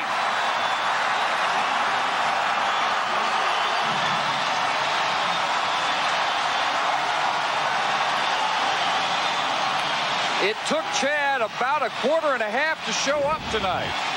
Bill, I haven't seen many quarterbacks this year. We've done a number of games. I haven't seen many quarterbacks throw the ball like this. No, and I haven't seen many receivers with hands like Chad Owens. He is plucking them out of the air. He makes it look like it's nothing. That's a hard ball to catch. And that ball wasn't spinning exactly the way you'd want it to, but it was thrown where you want it. Ayat to make it a 7-point game. In the last game for Owens against Northwestern, 9 catches, 155 yards, 4 touchdowns. He also had a return touchdown, so 5 scores in his last game, and now 7 catches, 143 yards, and this touchdown still in the first half tonight. Not only an accurate ball, but the timing on the throw. And you're right, Bill, that ball came apart on him a bit, but the arm strength, sometimes you can throw a ball that isn't a tight spiral and still put it on a spot. And that time, Chang got a great route from his slot back Owens and delivered it right on the money. And he got man coverage. What Michigan State's been doing more and more since the front four wasn't getting pressure, they've been bringing backers, and you put Chang man-to-man with Owens and the rest of these receivers, Welch, Rivers, Weems, they're going to hurt you. And yes, there was a bad call, but it was at the 10-yard line. They still had to go 90 yards to score. Remember how one-sided that number was just a few minutes ago? Well, Chang has finally started to get the Hawaii offense to look like itself, and even as near perfect as Stanton has been, Tammy Chang now bringing the Warriors back with back-to-back touchdown drives. Remember what I said, these guys are never out of a game because they're scared of Feely. Wouldn't you be? Chang, 8 of his last 11 for 151 yards and that touchdown. And the high short kick returned by Scott. Jeremy out to the 33. 21 on the return. 50 seconds to work with. Chad Owens may have a crack at least as a return man at the next level. I think he's got a crack at being a receiver at the next level. He's a great receiver in the slot. Very quick. Great adjustment to the ball right there. This is a guy who made 85 catches last season, and this year, you know, I think he's eclipsed that 85 catch mark tonight. Came into the game with 81 catches. Guess how many scholarship offers he had? Zip. Nada. He walked on here, earned a scholarship very quickly. And David, you're right. He's at 88 catches now for the year. This is the Andre Cobb, who spins his way to the 42. There are all 3 timeouts for the Spartans to work with. They'll call the first with 39 seconds. This football game is spiced up a bit here in the second quarter. Couple ejections, some heated exchanges after the whistle, couple controversial calls, and June Jones is liking what he's seeing right now. Well, be sure to join us tomorrow night on ESPN for Sunday Night Football. This week, the Pittsburgh Steelers and their Rookie of the Year candidate, probably a shoe-in, Ben Roethlisberger, against the Jacksonville Jaguar team, making a push toward the postseason themselves. Coverage begins with NFL Primetime, presented by Miller Lite at 7:30 Eastern, 4:30 Pacific, 2:30 Hawaii time. Down to Alex Flanagan. Hey, Dave. Well, Michigan State linebacker Clifton Ryan appears to be very disappointed after being ejected from the game. He has been sitting on the sidelines for a while, was at one point wiping tears from his eyes. Now, remember, he's a young sophomore who John L. Smith has high expectations of. He talks about this kid becoming one of the leaders of the team. He's actually sat him down a number of times this season and asked him to be more of a vocal leader, somebody who steps up, motivates the team, is very positive. He wants him to be a positive influence, something, though, that John L., you won't imagine, will look positively on tonight, Dave. Well, maybe the fact that he's reacted that way to the ejection is the best sign you could hope for from him. Hopefully it'll never happen to him again. Second down and one run by Cobb. DeAndre across midfield and out a foot race. Only Peters there to prevent a touchdown. At the 8-yard line with 30 seconds to go, a 49-yard burst by DeAndre Cobb. Well, Bill, this Michigan State running offense, a running offense by committee, 3 run backs, but Cobb is the breakaway guy. He's the home run threat. Yeah, and he's getting a lot of help up front.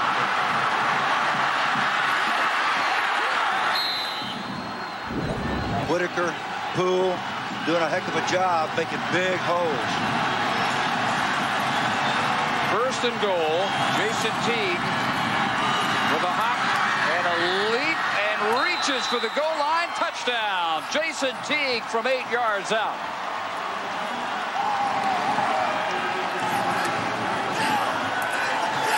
Precisely what Hawaii must avoid in a game like this is allowing this team to come back and just maul them up front and ram it down their throat in the end zone with only 40 seconds left, and it took them 16 seconds to get down the field and score all runs.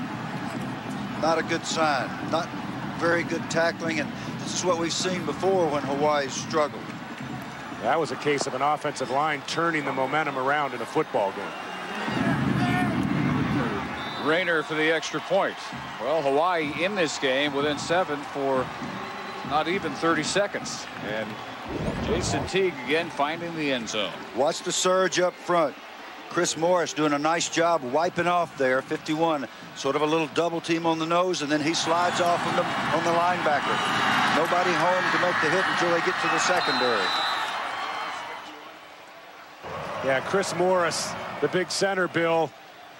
You know, the offensive coaches for Michigan State say he is the reason that they run the ball successfully when this offense is humming. He makes all the calls, and the centers are invariably the brightest guys on the football team. Funny how that is always the case. No matter the matchup we have. I haven't said that in several weeks. One of the most consistent comments we enjoy hearing from your expertise. Mr. Morris would agree with Mr. Curry, I think. See, he's a finance major. You know, Chris would be going to go where the bucks are. Chris would be disappointed with you, Bill, if you admitted to him that you got involved in those fracases after the whistle. I don't think we ought to bring that up with him.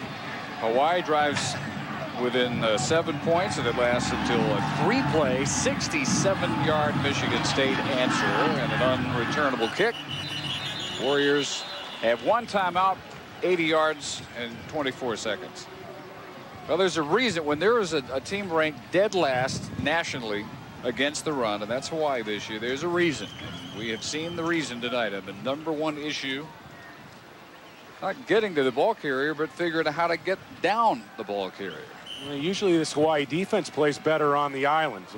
Fresno State hung 70 points on them. Boise State 69 points. But this defense really was one of the major reasons last week they were able to upset Northwestern and keep their bowl hopes alive. Michael Brewster picks up 3 as Hawaii will apparently hang on to the timeout, head to the locker room, and try and keep this advantage the way they expected. 6-1 at home, 0 for the road this year. They must win this one. They must come from behind and figure out a way to hold off this Michigan State attack to earn the postseason bid, the home bid here, the Sheraton Hawaii Bowl, Christmas Eve. 28-14, back to Reese Davis.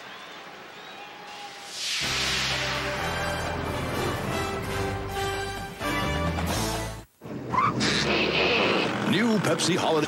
28-14 here at halftime at Aloha Stadium in Honolulu. Be sure to join us Sunday night on ESPN for Sunday Night Football. This week, Ben Roethlisberger, the front-runner for Rookie of the Year. The Pittsburgh Steelers take on Jacksonville, making their own push toward the postseason. Coverage begins with NFL Primetime, presented by Miller Lite at 7:30 Eastern. More coming at halftime from Hawaii when we return. Now through Sunday, Zales is having a diamond sale where you can save up to 50% off. Plus, take up to an extra $500 off on diamonds store-wide at Zales, the diamond store. This season, give the gift of John Madden and Dale Jarrett's holiday CD. And it's only the first quarter. For a gift people will actually want, come in now to Outback Steakhouse and buy holiday gift certificates today.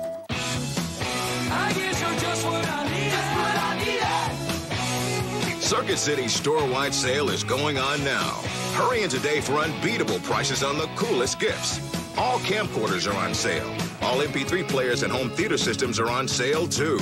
You'll get a free DVD player with any TV $6.99 and up. And pay no interest till January 2007 on all TVs $4.99 and up. Now at Circuit City. The Rose Bowl. New Year's Day, 100,000 fans will pack this place. Impressive number. Allstate has their own impressive number, 1 million. That's about how many drivers switched to Allstate last year. Enough to fill 10 Rose Bowls. Why? Many of them saved an average of $278 a year. Now that calls for a parade. Championship insurance for less. That's Allstate, Stan. Are you in good hands? Just about set now for the second half. 28-14 Michigan State back here in Aloha Stadium in Honolulu. Dave Barnett, Bill Curry, David Norrie. Good news for Hawaii. They got back in the game. Bad news is it lasted 32 seconds. 16 seconds, wasn't it? Michigan State, when they put their mind to it, can run the football, David, as well as anybody in America. And they just demonstrated it against the last ranked rush defense. I have more bad news. 403 yards of total offense for Michigan State at halftime. That's not a very good trend if you're a Hawaii fan. The 800-yard outburst is tough to overcome. That's the pace the Hawaii defense is looking at. Started early, 3 quick scores in a row by the Spartans. The hurdle by Knott into the end zone got him going. And then finally Chang to Owens as they get back-to-back touchdowns. 36-yard strike there. This is DeAndre Cobb immediately after that score. 47 yards to get it to first and goal. And our Yamaha game track then saw a quick touchdown to put the Spartans right back up by 14 points. A 32-second touchdown drive after Hawaii had closed within 7. Debris all over the field. Wind at least in the 30-mile-an-hour range. But thankfully, we've been rain-free since about a half hour before the game. And a touchback will allow us to send us again down below to a windswept Alex Flanagan. Very windswept, Dave. Well, we've seen an emotionally charged first half. John L. Smith told me that you hate to see players ejected, a player ejected on each team, but he was quick to point the finger. He said that that's what Hawaii gets away with. He said you see it happen on film. They start pushing, and that's what happens. June Jones, meanwhile, very disappointed with the fighting. He said officials ejected both players, one on each team, but did not ask them to leave the stadium. So at the half, he asked his offensive lineman, Jeremy Ferreira, to go home, Dave. Well, not surprising that John L. Smith would have a completely different slant on the fighting issue than June Jones. Cobb wrapped up for a loss. First man there, Chad Kapadui, the linebacker. June Jones saying that other teams tend to try and bait his players into fights, and they, for instance, in the bowl game last year, held off chance after chance that the Houston players were giving his players to get a fight started until the game ended. And then helmet swinging brawl lasted about 10 minutes, really marred the proceedings. A loss of 3 yards. 2nd and 13 for Stanton. On the roll and incomplete. Intended for a diving Agim Shabbat. On the first play, was this a fumble, not just a loss of 3? Drew Stanton opens up, the handoff to Cobb. No, that's not a fumble. Ball hit the ground. The minute the ball hits the ground there, the ball is down. Brown can't cause a fumble. 3rd and 13. Spartans go to 4 wide. They have outpassed Hawaii 217 to 215. Stanton beating Chang in his own game. We'll have a flag and incomplete, a near interception intended for Terry Love off the hands of Lamar Broadway. But a flag where you would expect to see Frank White, the referee, call holding. That's going to be on 81, Jason Randall, we think. Number 81. That penalty is declined. They'll take the result of the play. 4th down. Randall it is. Stanton out passing Chang, and we thought it would be no contest in the run comparison, but that's even more domination than we would expect. 186 to 26 on the ground for Michigan State. All 9 penalties against them. All 5 offensive linemen have had a mark off against them. Brandon Fields, nation's leading punter in challenging conditions, to say the least, and that one goes 34 yards. Wow, that's a guy that averages 48 yards. Now, it's hard to believe the wind's blowing hard enough to affect his drop, but maybe it is as he drops the ball, because that ball hit the inside of his foot, and that's what caused it to shank off to the left like that. Believe it or not, that is calmer than it was through most of the first half. First forecast we had at kickoff said 30 miles an hour. That might have been the minimum wind speed these quarterbacks had to deal with. Chang with all day. Over the middle again for Owens. 1 play and a touchdown. How about it? 51 yards.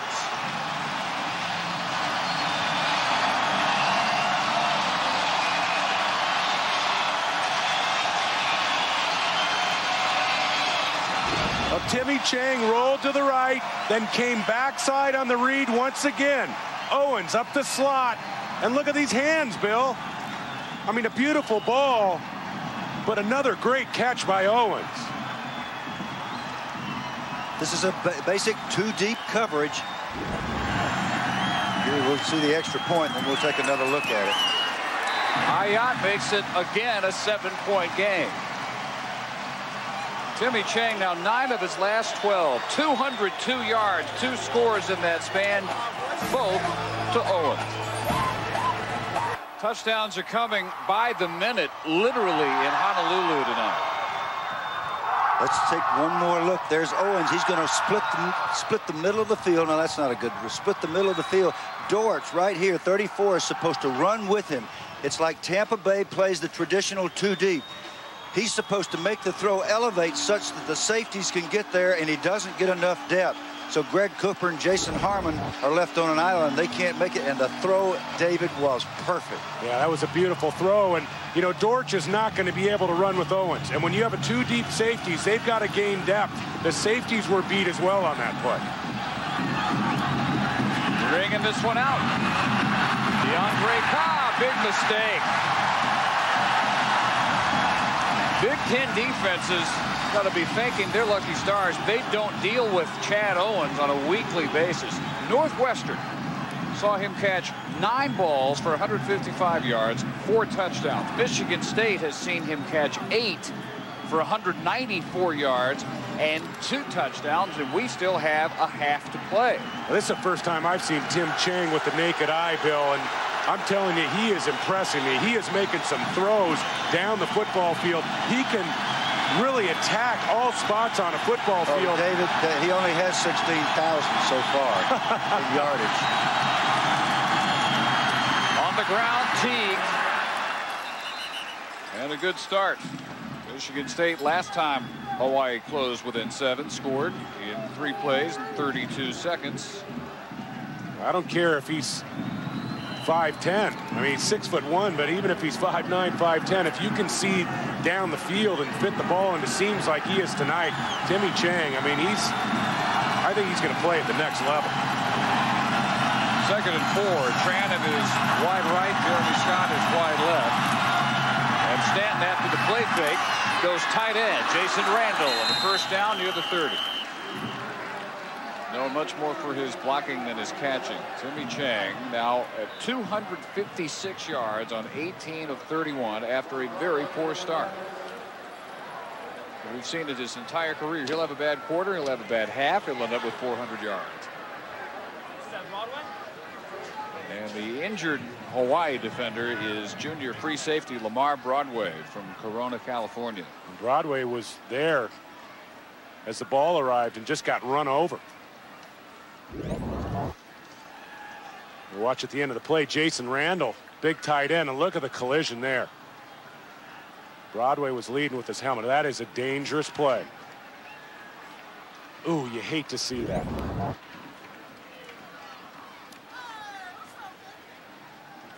But you do like to see his arms moving. His arms and hands are moving. It's the first sigh of relief that Lamar provides us. He goes 175. Randall goes 269. And Lamar up, and he'll jog it off. He's fine. You love to see that. Looked like Broadway was turning back to make a play on the football. Didn't quite make it in time. And as a result, Broadway isn't expecting the contact on the helmet that quickly. It's great to see him get up and get off the football field. At the 29, 1st and 10. Teague split out wide right. This time it's the other tight end, Eric Knott, who got the Spartans scoring started tonight. He's got 13 yards and another first down. Stanton's doing a great job of utilizing his tight ends tonight. Watch this. George Lumpkin, the defensive coordinator for Hawaii, has come out with calculated risk. He's going with the blitz, man coverage, and the man can't get there. Eric Knott too quick off the football. You can't play that far off. Landon Kafensis had responsibility, and he was lined up the wrong place. Spinning into trouble, and just into more trouble this time is Teague. Now, this is what Lumpkin's doing. He's coming up and daring him. He's blitzing. He's getting somebody in every gap. He's penetrating, and the risk he's taking is man-to-man coverage. Yeah, 8 men in the box. Lumpkin said, hey, we got to get enough men in the box against this run game. It works on this play, Bill, but really opens up opportunities for Drew Stanton in the pass game, and he's taking advantage tonight. George Lumpkin came to Hawaii and decided he liked it here. And he played 2 years. He's now coaching his 30th year. DeAndre Cobb with a flag down at the end of the run at the 47-yard line of the Warriors. Cobb has been the toughest nut for the Warrior defense to crack all night. If this run stands, he's over 100 yards. Would be at 110 yards. Coming back, holding again, Michigan State. They now have all 10 penalties in this game. Number 18, 10 yards from the spot of the foul, remains 2nd down. 18, Terry Love, the wideout. All 10 penalties on John L. Smith's Spartans. John L's disgusted with this, but he does have his hand outside, and he's got a piece of that cloth, and they're going to call you. That left hand's outside the shoulder pad on Elimimian here.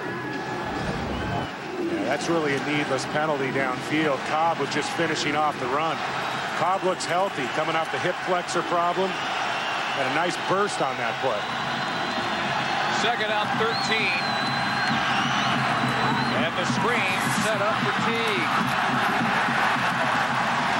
Hawaii swarming Jason Teague. He'll lose a couple. Elimimian and Kamaka Bibole are there for the defense, ranked 114th, 4th from the bottom overall, dead last against the run, and 112th in scoring defense. It's far from George Lumpkin's best unit. He would admit that. But he's been here for a reason. He has served 5 different head coaches for the University of Hawaii.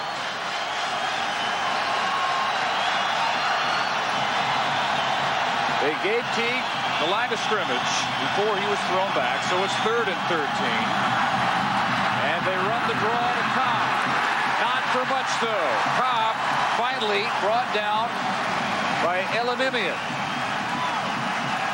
Bill, they went back to the sprint draw. And that was the play call on the hold. Yep, the misdirection sprint draw, which has given Hawaii a lot of trouble, but this is an inspired defense right now, and that's the way they're going to have to play all the time. And Owens back to return the punt. They have never lost when he's returned for a touchdown. A 76-yarder against Northwestern to go with his 4 touchdown catches. This one backs him up to the corner at the 12-yard line, and he starts picking his way through white jerseys. He's scary. You don't want to try to tackle this guy in the open field. You got to have a bunch of white shirts to get it done. 45 on the kick, 12 on the return for Owens. 28-21, Michigan State. 'Twas the night before Christmas, ESPN2's College Football Saturday Prime Time. Brought to you by Suzuki. More and more people are making the smart move to Suzuki. Well, the Michigan State campus has the famous Sparty statue. Honolulu has a few works of sculpture of its own. 28-21, Michigan State once led 21-0. First possession, 1 play, 51 yards, touchdown. This starts with a first down strike of 12 yards to Jason Rivers. Timmy Chang, midway through the first half, had Hawaii averaging just 3 yards per play. They are now averaging 7.5 yards per play. Very rocky beginning. Couldn't have his rhythm from down to down, certainly not from series to series. But finally, he and Chad Owen started to hook up. And on the first play of the second half, 51 yards to make this a 1-touchdown game again. Timmy actually showing some emotion. Yeah, things get... I don't know that I've seen him do that before. Things get a little bit more fun at the position when you start hitting balls down the middle of the field. He's so calm. McBride throws back deep, middle and overthrown. Rivers with a couple of steps on Jaron Hayes. That was one of those situations in the run and shoot where I think the quarterback and the wide receivers weren't on the same page. Remember, the run and shoot, wide receivers release. They read the coverage for June Jones. In this run and shoot offense, quarterbacks and wide receivers have to be on the same page. That was one of the rare occasions tonight where they were not on the same page. And June says we look really bad running a play, but we'll run it very well later because we'll run the same route 12 times in a game. And a running team doesn't have that luxury. It's really an interesting concept. Also interesting, Bill, in practice, when passes are thrown badly, way off target, never says a word. We're going to have another mark off. No, this might be the first penalty of the night against Hawaii. Well, and Mouse Davis was originally the architect of this offense. There's a shot of Mouse. Coach June Jones back in the mid-70s. Neil Lomax played for him. On the defense, number 91, 5-yard penalty. Even that goes against Michigan State. On Kevin Vickerson, illegal signals, which caused the Hawaii line to raise up early. Now, this was an offense. Take a look. John L. Smith can't believe. Look at that. That's something that happens all the time, and it's almost never called. What happens is the linebacker will get down there and start barking out the snap count of the offense. It's against the rules, but the officials almost never call it. And I will tell you that Hawaii has a very predictable snap count. They run from the same snap count most all the time. Second down 5 at the 40. And Chang having to run for his life and throws it away. Aloha Stadium, windswept. And for a time, very somnolent place until Hawaii finally jump-started the offense midway in the second quarter. Bill Curry, David Dory, and Alex Flanagan. Dave Barnett. This has turned into a game, a real shootout. Michigan State over 400 yards at halftime. Timmy Chang started just 9 of 19. He's now 19 of 34 for 278. And Drew Stanton from Michigan State has almost matched him yard for yard. He's 14 for 19, 242 yards. Spartans have run for 200. That's their big edge, as expected.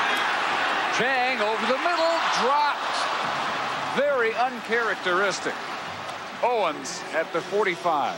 Yep, and Chang got exactly what he wanted. It was man coverage with a free safety, and Owens just never does what you just saw him do.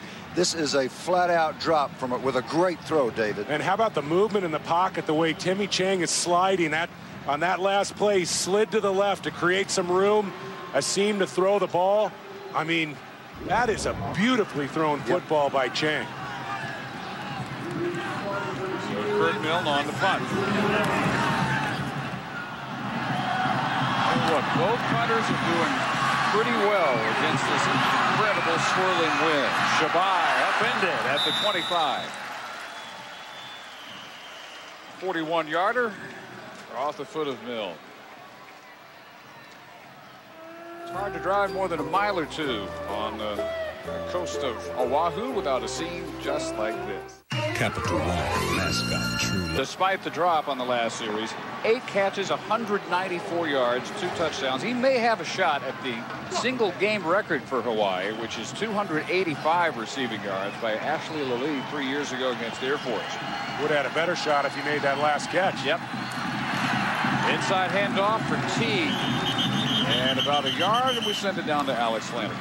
Hey, Dave, well, I told you guys just before the half that John L. Smith has encouraged Clifton Ryan to step up, to be more of a leader throughout the season. Well, of course, Clifton Ryan ejected from this game, but he's still on the sidelines, and John L. is turning to him for some help on the sidelines. He just came over to him, said to him, hey, get everyone going. Go out there. Get everyone fired up. Go, go. He kind of pushed him, said, go get the guys fired up. Still looking for Clifton to be a vocal leader on the sidelines. And Clifton told me yesterday, Dave, that John L. has said to him, I want you to be an extension of me. He says that is one kid who, unlike so many who just want to blend in, is not afraid of getting on some of his peers. Just a sophomore. They expect a lot of leadership and a lot of tackles out of Clifton for the next 2 years, but he was ejected in the first half for a fight on an extra point, and is in a position where that's really all he can do, as Alex is reported, do what John L. Smith asked of him and then try and keep his teammates' heads in the game. And a Hawaii player, Jeremy Inferraro, was also ejected. Now Sean Poole, the starting right offensive tackle for Michigan State, is being taken off the field. He's walking under his own steam, but they are headed to the locker room. Jones sent Inferraro home. Kind of hard for John L. Smith to send Ryan home at this point. Stanton gets it off quickly against the blitz, and it's Matt Brennan up the sideline. And it's 40, a first down and a gain of 13, as Sean Poole, just recently named first team All Big Ten, heads to the locker room. And now Stephon Wheeler is down. That's the other tackle. Wow. Michigan State has had the ejection. They've had a couple of limp offs. They just saw Sean Poole head to the locker room, and he may be followed quickly by Stephon Wheeler. 72. Middle of your screen. Yeah, his own guy rolled up his leg. That's Gordon Nabilski, who came in for Sean Poole. Most talented offensive lineman they have. He is 330 on a 6'5" frame. He went 370 in high school in Passaic, New Jersey. So as Wheeler's 10-2, we have a break. 8:35 to go in the third quarter. And hanging loose down there is John. Spiffy in his leg. And right where he can catch all 50 miles an hour worth of gales on the floor of Aloha Stadium. Jeremy Scott took the pass at the line of scrimmage, headed upfield, got 8 or 9 yards before Abe Elamimian brings him down. Jeremy, the brother of Gary Scott, Michigan State's 4th all-time leading wide receiver from the late 90s. Drew Stanton, that looks like an easy ball, just a quick throw outside, but watch, it's a front pocket catch. Gets the ball right out on the front number. And when you deliver the ball in that type of shape out to the perimeter, you give your offensive wideouts and running backs an opportunity to advance the football. Stanton with the fake and the keep, and should have the first. He'll have it by about the length of the ball near midfield. Defensive strategy for Hawaii has changed. George Lumpkin, having been ripped right before the half, has come with a man coverage package, 8-man front, getting somebody in every gap. Run down blitzes is what it's called, and there's a price you pay. They're one-on-one outside, and that's why you get the throws on first down. And I would expect Michigan State to continue that. Michigan State runs the ball the way they've run the ball at times tonight. You got to take your chances.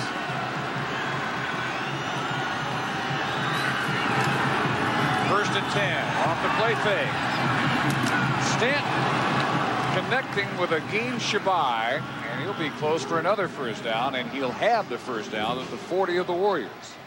And Bill, the Spartans, they're looking at what's going out on the field. They're checking out Hawaii's defensive front, and 8 men, 9 men in the box. Play action is a pretty good call. It's a great call. I'm really impressed with the game Dave Baldwin is calling for John L. Smith and the Spartans. So the basketball score just flowed by. Michigan State losing big to George Washington in very un-Tom Izzo fashion, 96-83. So the football team carrying the banner and carrying it well tonight. A flag down in the middle of the field, another one thrown from the sideline as Stanton keeps for 9 yards. He might get a couple holds here. Hawaii yet to be penalized. Michigan State 11 for 79 yards. And last week, Northwestern was penalized 13 times and Hawaii 3. So that causes coaches to get suspicious. You see that quizzical look on John L's face. How many times can you do this to us? Well, here is the breakdown. 5 procedures, 3 holding, 1 illegal block. That's just the offense. Defense has had 2 offsides, 2 personal fouls. Special team had an unsportsmanlike, of course, on Clifton Ryan's ejection. Well, John L. may have an argument on one of the holds, but not both of the holds on that call. Well, they'd be around 600 total yards if there weren't all the mark-offs. Option pitch. Caught at the line of scrimmage. Jason Teague as Chad Kapanui stretches the play out and finishes it off. A career special teams specialist, contributing as a senior on the outside linebacker spot. And Michigan State's had a lot of success with planned runs by the quarterback, option plays. Hawaii's done a nice job stringing out the option and not letting Stanton get loose on the perimeter. Hawaii's just saying you're not going to ram it down our throat running anymore. He's going to make them throw it. 4 wide, and DeAndre Cobb with the pitch. And the give on the reverse to Aaron Alexander. A wobbler in the wind, and it should have been intercepted by Leonard Peters. How did he drop that one? Mercy. Well, Aaron Alexander, number 10, Dave, the last time you and I did a game with Michigan State, he was the quarterback. So he can throw, although he didn't demonstrate his prowess on this one. This is a duck, and it was just thrown up for whomever might want to try to catch it, and Peters wasn't prepared to do so. That did not look good on that ball, David. Hawaii might have needed a fair catch in the secondary on that play. Alexander's got to get that ball up about 4 seconds early, and not the greatest call in the world with 40-mile-an-hour winds. Leonard Peters has 4 interceptions. I wonder if any of them were as easy as that one should have been. Stanton, incomplete, intended for Shabai. And thanks to another flurry of flags against Michigan State, Hawaii holds on 4th and 20. They'll kick.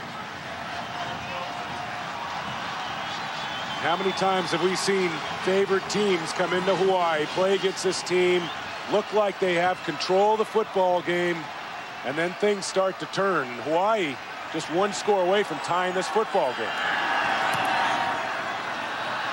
4 touchdown returns for Owens. That's the best way to avoid a 5th occurring.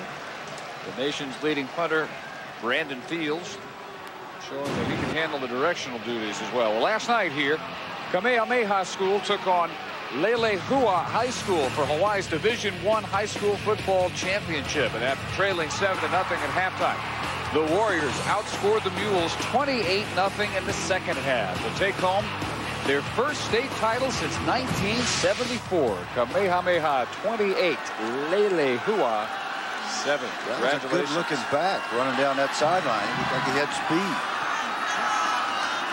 All that's at stake tonight. A Bolded and Chang keeping for 9 yards. Hawaii must win to avoid a 6-6 finish and get the last remaining spot for the postseason. That would be against UAB here on Christmas Eve in the Sheraton Hawaii Bowl. Well, last week, Timmy Chang took a hit near the sideline against Northwestern all the way into the bench area. He had a big cut on his arm. We were throwing the ball yesterday, and he said, yeah, that was courtesy of a Northwestern linebacker. Well, that was legal. That was a legal push there. Ron Stanley did the right thing. He had to push him out of bounds. On 2nd down and 1, it's Kali'ikipi easily picking up the first down. Let's get an injury update. Alex Flanagan, what do you know? Hey, Dave, well, at least one of Michigan State's offensive tackles will not return. Trainers are telling me they think Stephon Wheeler has a sprained knee. He will not go back into the game. Meanwhile, right tackle Sean Poole is suffering from leg cramps. You guys saw him go into the locker room. They're telling me he's questionable. He may be able to return to this game, Dave. Both tackles out for Michigan State. And Hawaii with a first down at their 32.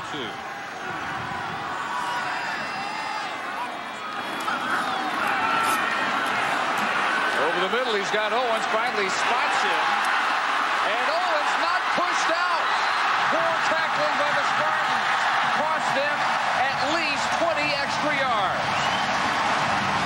How about Chad Owens? Number 29, Greg Cooper, had him hemmed up on the sideline and came up with nothing.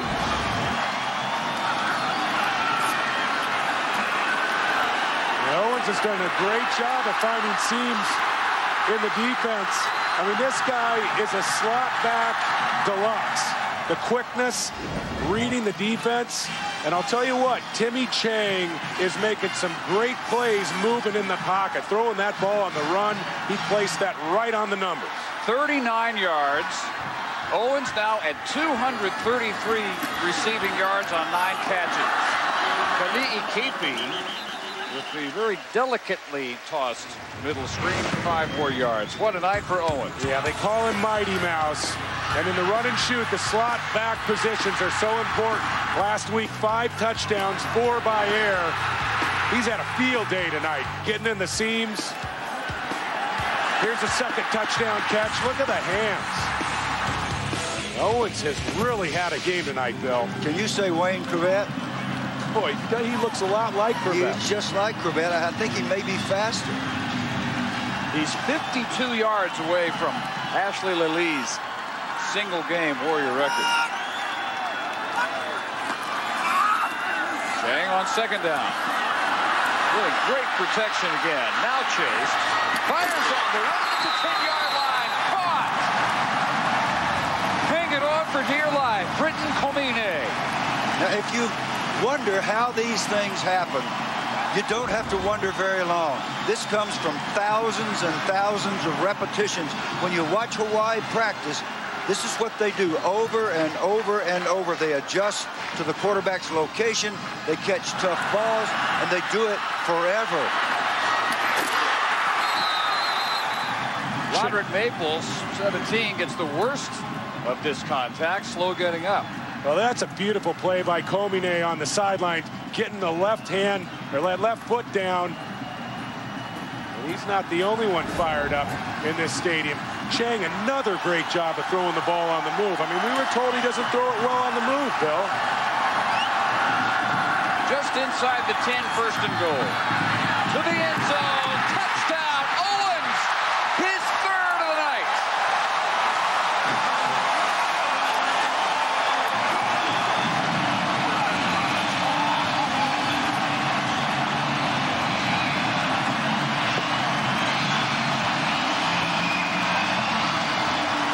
If this is the finale, if they don't win and get the bowl bid, Chang and Owens are going out with some memories, aren't they?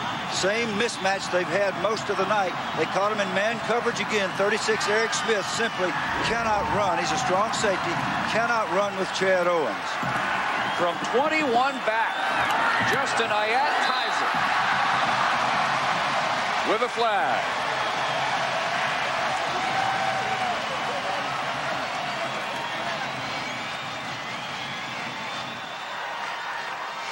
Is this the first penalty against Hawaii? It is. It's a big one, too. They're going to have to re-kick.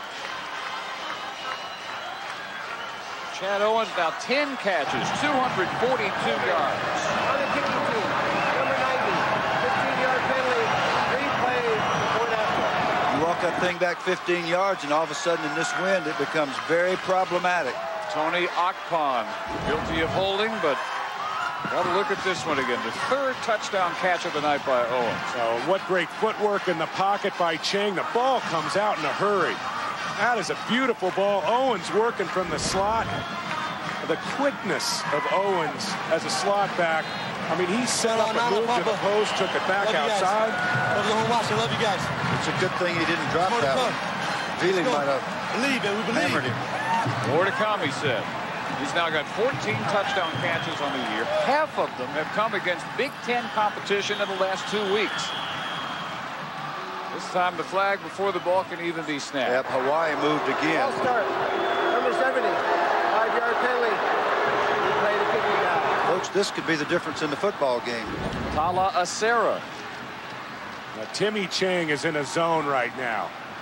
He is making some big-time throws in this football game, and I know he's thrown for over 16,000 yards, but I'm sure if you talk to Tim after this football game, he'd tell you this is about as good as he can throw it. This is now a 35-yard extra point facing Justin Ayat. And it's blocked. And Michigan State keeps the 1-point lead. In a game like this, a Hawaii team that had not been guilty of a penalty, while Michigan State had rolled up 12, marches 15 yards on back-to-back penalties, and they still trail 28-27. Great penetration inside. What a great job by Vickerson. He's been a thorn in the side of Hawaii all night long. Look at him just rip through that gap between the right guard. It's the big gap between the right guard and the right tackle. He got a piece of it. See, it's rough in there in the pit, David. Yeah, I didn't like it in there. I tried to get back away from the center as quick as I could, Bill. I know that's an important special teams play there, but unless Michigan State gets another quarterback in the game to start lining up with Owens, that 1 point won't be much of a factor. I mean, he is threatening this defense in many different ways on his routes. Going out with the best game of his career. How many people can say that? Don't forget Gomene with the great catch down here on the sideline. He's not the only guy. This is where they get you on the run with this offense. That's why they're never out of a football game. Owens now 43 yards away from the single-game record. He'll probably get that on their next possession, maybe on their next play. Sunday night, Reese Davis, Trev Alberts, Mark May, Lee Corso, Kirk Herbstreit breaking down all the bowl games, including the BCS matchups on the College Game Day Bowl Selection Special, presented by Outback Steakhouse, 6 Eastern, 1 Hawaii time. And again, our BCS expert at ESPN, Brad Edwards, projecting that based on Cal's 26-16 struggle but victory at Southern Miss, he projects Texas will pass Cal, needing 3 voters in the AP poll to change their mind to jump the Golden Bears for the 4th spot, which guarantees a BCS bid. Brad Edwards rarely misses on anything involving the BCS. Teague for a loss, and that, along with the victories by USC and Oklahoma today, the headline in the BCS scramble that, again, our ESPN projection will have Texas and not Cal taking on Michigan in the Rose Bowl. Well, Texas fans better hope that projection isn't similar to the exit polls in elections. Oh, you liked that one. You enjoyed that, didn't you? I did enjoy that. They were only 13 thousandths of a point behind Cal to begin with. So they didn't have to make up much. And our projection is that in winning by just 10, Cal will lose that slim margin. Stanton on the keeper. Back to the original line. It'll be 3rd and 10. Well, Southern Miss is a top 25 team the whole year. I mean, how can that not be an impressive victory for Cal to go in and win by more than a touchdown? Now, I don't understand that. Well, there was a block PAT return for 2 that turned that game. And we got a player down. Southern Miss probably really hung longer than that 10-point margin finally indicates. And Daryl Tautufi, defensive lineman, is the injured Warrior. Well, Bill, a year ago we were talking about Oklahoma's upset defeat in the Big 12 championship game by Kansas State, throwing everything awry. That in fact knocked Texas out of another BCS bid. They would have gone to the Fiesta. Kansas State took that. And we're also talking about the fact that the system was going to prevent the #1 team in both polls last year as this year, USC, from playing for the national championship. At least that won't be the case this year. No, but an Auburn team that has done the unbelievable, go all the way through the SEC and win convincingly in the SEC championship game, looks as if going to be deprived of the chance to play in the national championship game, and I would have thought that to be impossible. In fact, Tuberville has thought it was impossible. Well, they talk about the BCS system being a sound system and matching up #1, #2, and I can't see how anybody could argue that Auburn doesn't deserve to have a shot at the national title. I'd be devastated if I was one of those Auburn team members or coaches or fans. I don't think it's fair. Well, the thing is, that was guaranteed to happen. There was guaranteed going to be somebody left out as long as there were all the unbeatens, and Boise State also unbeaten but left out. So there was no way around it, even in the old system. In any system except for a playoff, which is nowhere near happening than it's ever been, apparently, someone was going to be left out of the party, and in this case happens to be Auburn. It's happened Penn State more often than they can remember. Well, I've been around football a long time, and I've been in every kind of system, and somebody is always left out. Yeah, I played on a Baltimore Colt team that went through the NFL season and lost 1 game all year and did not make the playoffs. So it happens. Well, Bill, it doesn't happen anymore in the NFL. 3rd down and 10, Stanton. Avoids pressure, needs the 30, and he got it with a foot to spare. What did his coach say? He said he runs like a drunken sailor. He looks like a drunken sailor when he runs, but then he said this word. He said he is great. He has great running ability, and we just saw it there. He makes the running game go. He also makes the passing game go just with his grip. That's presence and awareness. George Lumpkin up there, what do you do to stop this guy? Stoned him for 2 straight plays, and he runs by everybody. In the first half, Michigan State had 403 total yards, only 84 allowed by Lumpkin's group here in the second half. So they made some adjustments that have worked. Teague works his way through a tackle, picks up 5 hard-earned yards. Let's go down to Alex. Hey, you guys. Well, George Lumpkin told us yesterday how worried he was about Drew Stanton. He said that his running ability can demoralize a defense. He said, you think you've got him, you think you have him covered, and then he takes off, runs for 15 yards. Lumpkin calls him a running back who doesn't ever fear getting hurt. He says he's the best they've seen. And plays like that would be a big reason. Past the original line of scrimmage, and now 2nd down and 6, and this time it's DeAndre Cobb who has the first at the 42. Really poor tackling that time. Again, the defensive call was exactly what the doctor ordered. You got no play. You shouldn't be able to just turn and hand off, especially without a lead back when every gap is occupied. But just DeAndre Cobb ran right through tacklers, and if he can do that, then Michigan State will reassume control of this football game. Over 100 now at 117 yards on 14 carries, Cobb. Stanton, 8 carries, 51 yards. He's thrown for 272.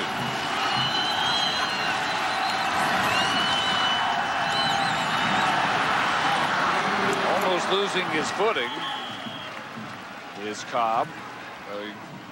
It's a nice cut off the outside foot, and now is in great pain, reaching and grabbing his left shoulder in midfield. DeAndre Cobb having a whale of a night. Now 124 yards after picking up 7 to the 50. And the Michigan State training staff has had a night they'd love to forget. Man, I'll say, I said in the first half, the way the game was going was a nightmare for the Hawaii staff. But here in the second half, the trainer's trips out onto the field is a nightmare for the coaching staff and the team. Yeah, he landed on that left shoulder with a bunch of weight on top of about 600 pounds coming down. You land directly on the shoulder and it separates or is bruised or something. Spartans have lost both starting tackles, Stephon Wheeler, Sean Poole, and now, at least for the moment, they've lost DeAndre Cobb. 2nd and 3, Stanton looking deep for Jeremy Scott, in and out of his hands at the 10. That ball has got to be doing something really funny down in that end zone. Maybe the swirl, you can see all the paper blowing around, but they're having trouble hemming the ball up. It's like watching some of the left fielders we saw in the World Series this year. Well, the problem is this ball's late. Stanton's going to fake the option play. You got to get the ball up 2 counts before he does on this. I mean, these receivers on the perimeter are fast, and they're going to get down the field on you. You're throwing the ball in this wind. As a quarterback, you got to get the ball up earlier. Poole is back in at right tackle. 3rd and 3. Well, they got a room with the marker down. The throw is caught by Terry Love at the 35, but we'll wait for the indication, which should be holding. It is. They've already indicated it. This is going to negate a super play by Drew Stanton. I mean, Stanton was ready to go out of bounds, threw the ball back across his body. Yeah, and he got something on it. You're not supposed to be able to do that. Holding on the offense. Under 20. 10 yards from the previous spot. 3rd down. If you're counting, that is 13 penalties on Michigan State. 2 against Hawaii. Bear in mind, this is a Michigan State team that was very good in the penalty area during the season. Less than 4 a game. Now we're going to have some Michigan State coaches and backers look at those numbers and scratch their head. Maybe more than scratch their head. Maybe bang it against the wall. So instead of 1st and 10 at the 35 of Hawaii, how about a 3rd and 13 at their own 40? Rolling left, turning back, looking right. Right where he was for the catch, it's Jeremy Scott again at the 35, and this time there are no flags. 1st down, Spartans, 25 yards. Well, this time Stanton got set and drove the ball through the wind. This is a long throw, David. It is a long throw, and look at the footwork. They sell the rollout to the left. We take a look at the receiver ISO. Jeremy Scott driving up the field. We talked about Owens' work at slot back, but Scott working out of the slot has had a big night. That for Stanton gets him just a shade under 300 passing yards. 18 to 25 for 296. He has rushed for 51. A little swing pass for Shavai, and the Warriors have that gobbled up. When you go man-to-man, and you got all those people in the box, Elimimian and all the other corners are by themselves. That was a very alert and a quick break and a nice tackle in the open field. And Bill, and offensively, I think when you see that man-to-man coverage on the outside, you try to penalize a defense with a ball that's vertical down the football field. A 21-point Spartan lead is a 1-point lead thanks only to a blocked extra point as we go to the 4th.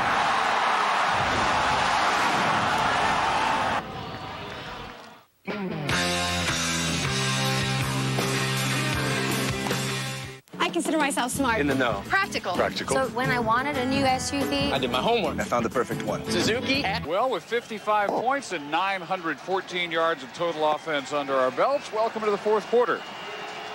With Bill Curry David Norrie, Alex Flanagan, Dave Barnett, and Aloha Stadium in Honolulu on a 2nd down and 11. We begin the 4th with a toss over the middle off the hand of Teague and incomplete. And it'll be 3rd and 11 for Drew Stanton and the Michigan State offense, responsible for 530 of those 914 combined total yards. Sean Poole's back on the field, number 79, so he's gotten through his cramps, and that's real good news for the offense for Michigan State. Drew Stanton was begging for a holding call from the officials after that last play. Didn't get one. Well, then he'll probably get one if he wants it badly enough. Was he nice and polite when he asked? Yeah, he asked for it about 7 or 8 times. Cobb on the sprint draw. It's about half what he needed, and now at the 32, we may see a 4th down try. No, we're going to see Rayner for the field goal. Our Yamaha game track. Chad Owens, 242 yards, career high, and within 43 yards of a single game Hawaii receiving record. 7 touchdown catches over the last 2 weeks against Big Ten defenses. The blocked extra point by Kevin Vickerson is the margin right now for Michigan State. And the all-time Spartan scoring leader, Dave Rayner, excellent candidate for the Groza Award, about to try a 49-yarder. His best is 53. He has plenty of leg on this one and is good. Wow. That thing's good from 60. He boomed it. Hawaii did not try to pressure, and I suppose they just assumed that there would be some sort of fake, certainly the risk of a fake, so they played for the fake.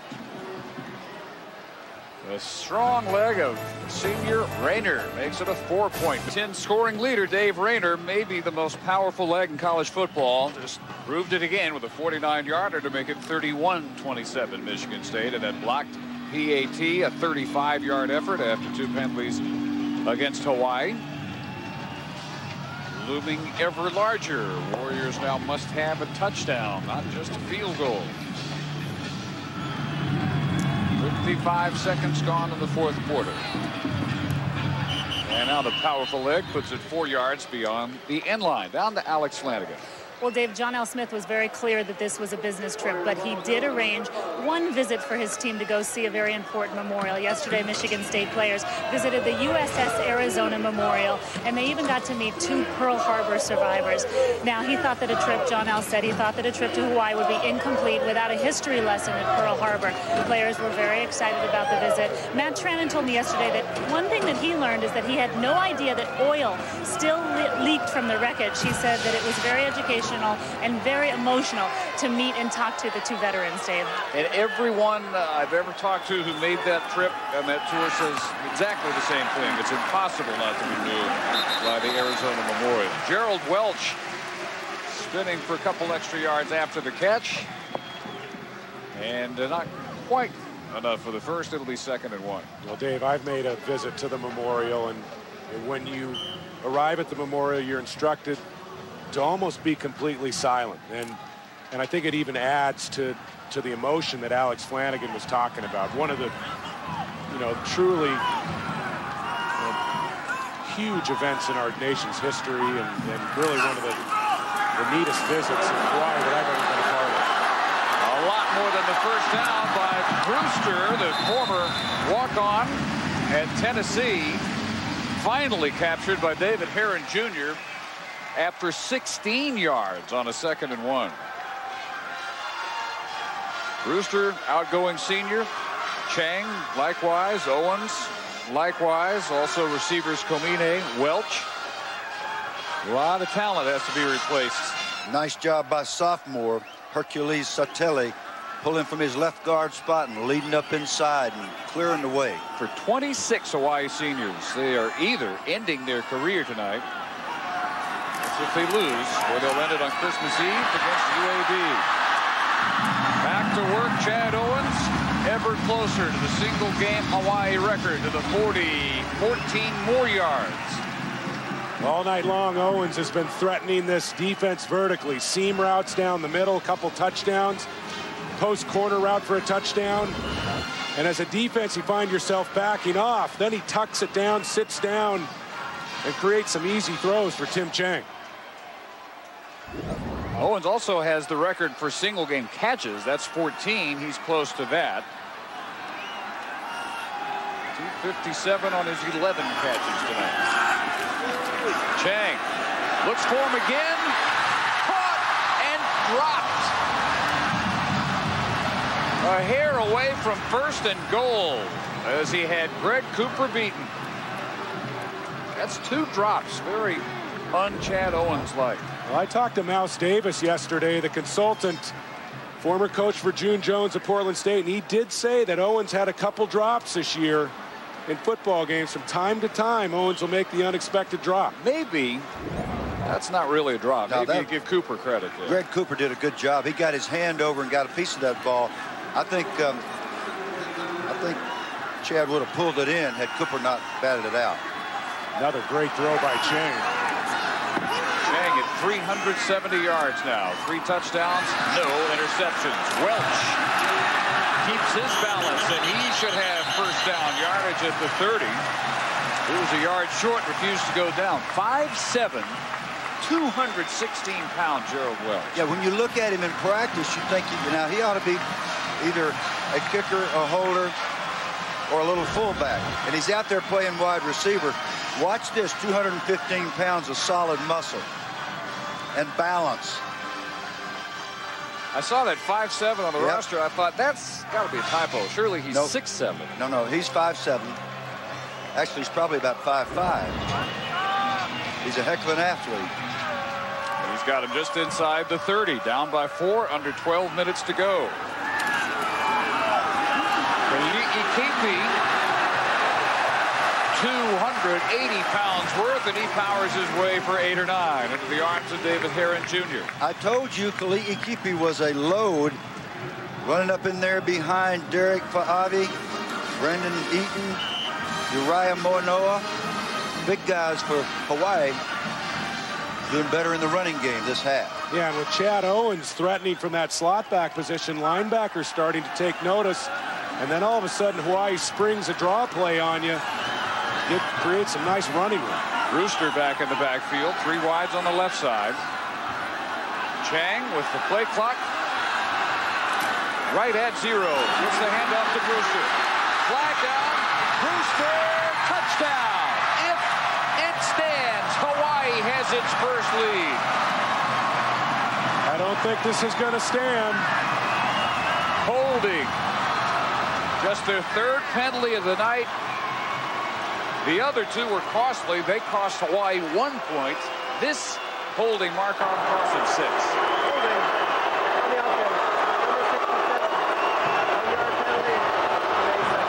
Phil Kaufman.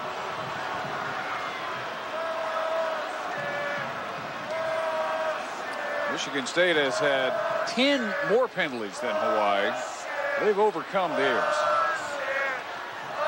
Now 7 points off the board because of 3 mark-offs on the Warriors.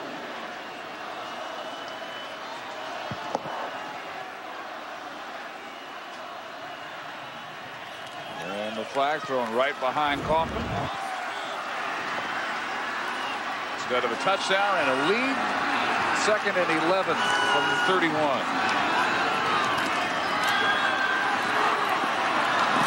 One of those outs that either bounce or sail on Chang, intended for Owens. 3rd and 11. What is it, David, about that throw that's so difficult for him? Well, I'll tell you what, it's hard to predict which way the wind is blowing from up in the press box, and Timmy Chang and Drew Stanton are fighting some swirling conditions down on the field. There are going to be some angles on some throws that are going to be tougher than other angles, and a couple times he's thrown it wide out to the left here and hasn't had the same results he's had down the field on some other tougher throws. Slow start. He's erased the memory of it. 26 of 44, 380. Steps away from the sack and will keep after the pump fake. Timmy Chang slides at the 10. A flag thrown way across the field in front of the near sideline. and thrown very late. Thrown by the line judge. He could not have been farther away from that play. But he's sure he saw something.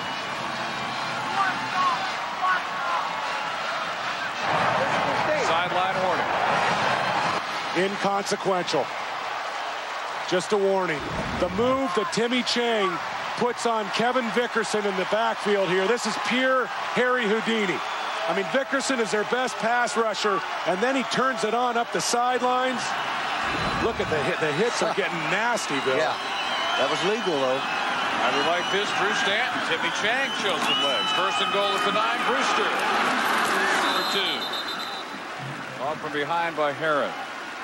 Heck of a play by Herron. Herron coming off the backside. Number 41, the weak side linebacker, left his feet and dove. Otherwise, that goes in the end zone. Hard-fought, physical football game going on right here on this beautiful island. Most coaches that come over here say, this is our bowl game. This is how we're going to approach it. John L. Smith said just the opposite. But there won't be many more entertaining or offensive-minded bowl games than this one. We're around 1,000 combined yards. 534 for Michigan State, 468 for Hawaii, total yardage. It looked like to me that Hawaii wasn't lined up right. They didn't have 7 men on the line of scrimmage. Yep, that's what it was. It's unbelievable that you can get into the red zone and have veteran wide receivers, and they didn't line up properly. Had trips to the wide side of the field, and all 3 of them are off the ball, and one of them's got to be up. We talked about some of the play calling for Michigan State tonight, but how about June Jones really working a nice mix of draw plays and passing offense? I mean, he's fighting for a bowl spot here. This Hawaii team, they come out with a victory. They're going to play another game here on the island. Second and goal. Warriors at the 11. Chang looking middle, guns it into traffic for Owens, and there to make the play on it, Eric Smith. Third and goal. He was just a shade late with that throw. Both safeties got there that time. The very safeties that have struggled so, Harmon and Smith, converged and were able to bat the ball. I couldn't tell which one of them got a hand on it. Watching Tim Chang on film this season, I didn't have an idea on film of the arm strength. He really tries to fit the ball into some tight spaces, and a lot of times he's gotten away with it tonight, Bill. But he's just got that wonderful knack. Block PAT looming so big again here. Hawaii must get a touchdown. And they might get it right here. Jason Rivers stretches. Does he get the pylon? Owens over there to be helpful and make the touchdown signal himself, but no official has joined him as of yet. That was a third and goal at the 11, and they will say Rivers is inches shy, beating Ashton Watson. June Jones is going to go here. Watch Chang in the time, and he throws this ball well before Rivers comes out of his break. Good call by the official. He's on the ground. The football's on the ground, inches short of the goal line. That's a tough call and a good call. Timeout called by Michigan State. When we come back, we'll have fourth and goal, inches away from their first lead of the night. June Jones, Hawaii Warriors, playing for a bowl bid.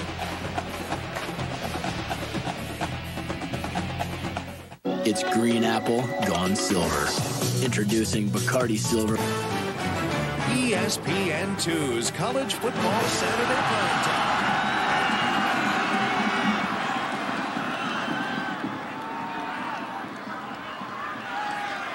After the Michigan State timeout, as you would expect, the 280-pounder West Keliikipi checks into the backfield on what will be fourth and goal from maybe a foot away, probably not quite a foot away. And Hawaii has called time.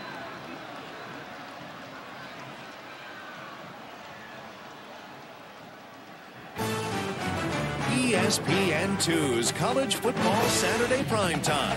Brought to you by Wendy's Wild Mountain Chicken and Bacon Cheeseburger. It's better here. View from Diamond Head, looking over Waikiki and downtown Honolulu. Well, June Jones had a look at Michigan State's defensive alignment. Called timeout of his own. Gotta think the only logical thing to do, not that that means they'll do it, is hand it to Kelly Keeper. Yeah, I like you, the way you insinuated, by the way you phrased your sentence there, with June Jones calling the plays, it's almost never what you think it's going to be, which is one of the reasons for his genius in this offensive thinking. Well, but I would sure hand it to him, or I'd run a sneak with Chang.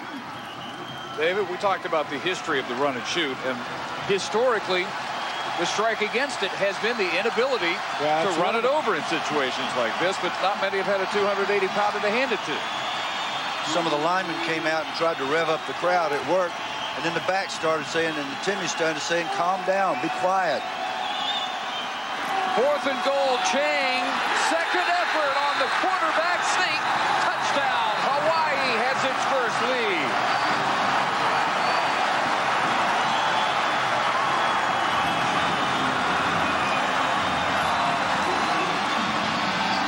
£4 less than Kali Keefe. Timmy Chang nevertheless gets the job done. Yeah, that was shaky because the center, Derek Faavi, got knocked right back in his lap.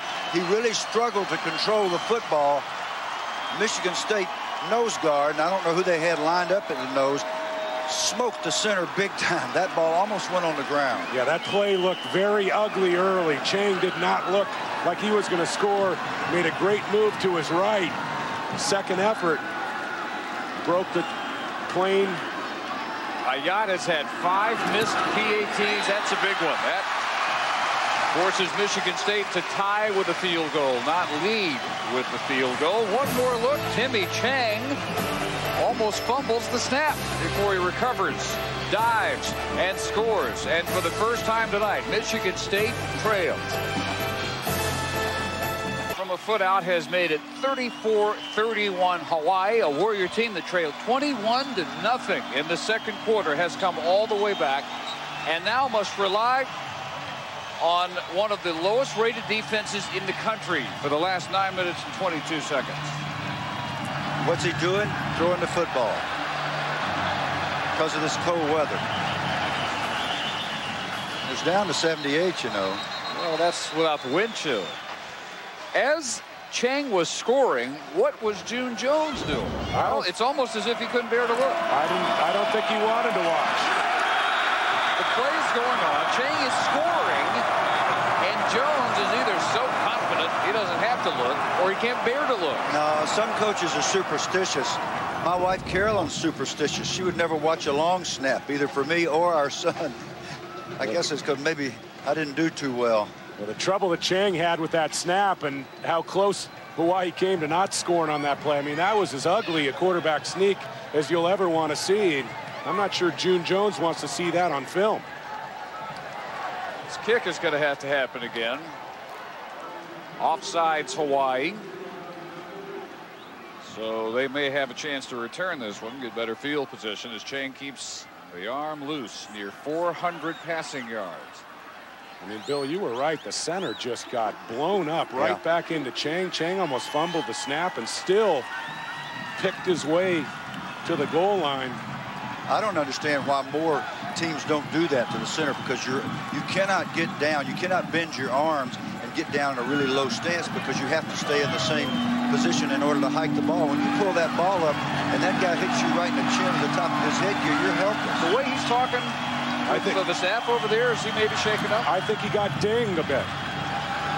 Sure enough, the penalty means Cobb has a shot at a return. Maybe a big one. Cobb may take it all the way. Another killer penalty against Hawaii. And another quick response by Michigan State.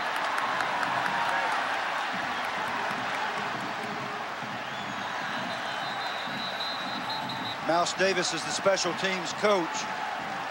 Nobody knows more about football than Mouse, but the basics have come unglued here.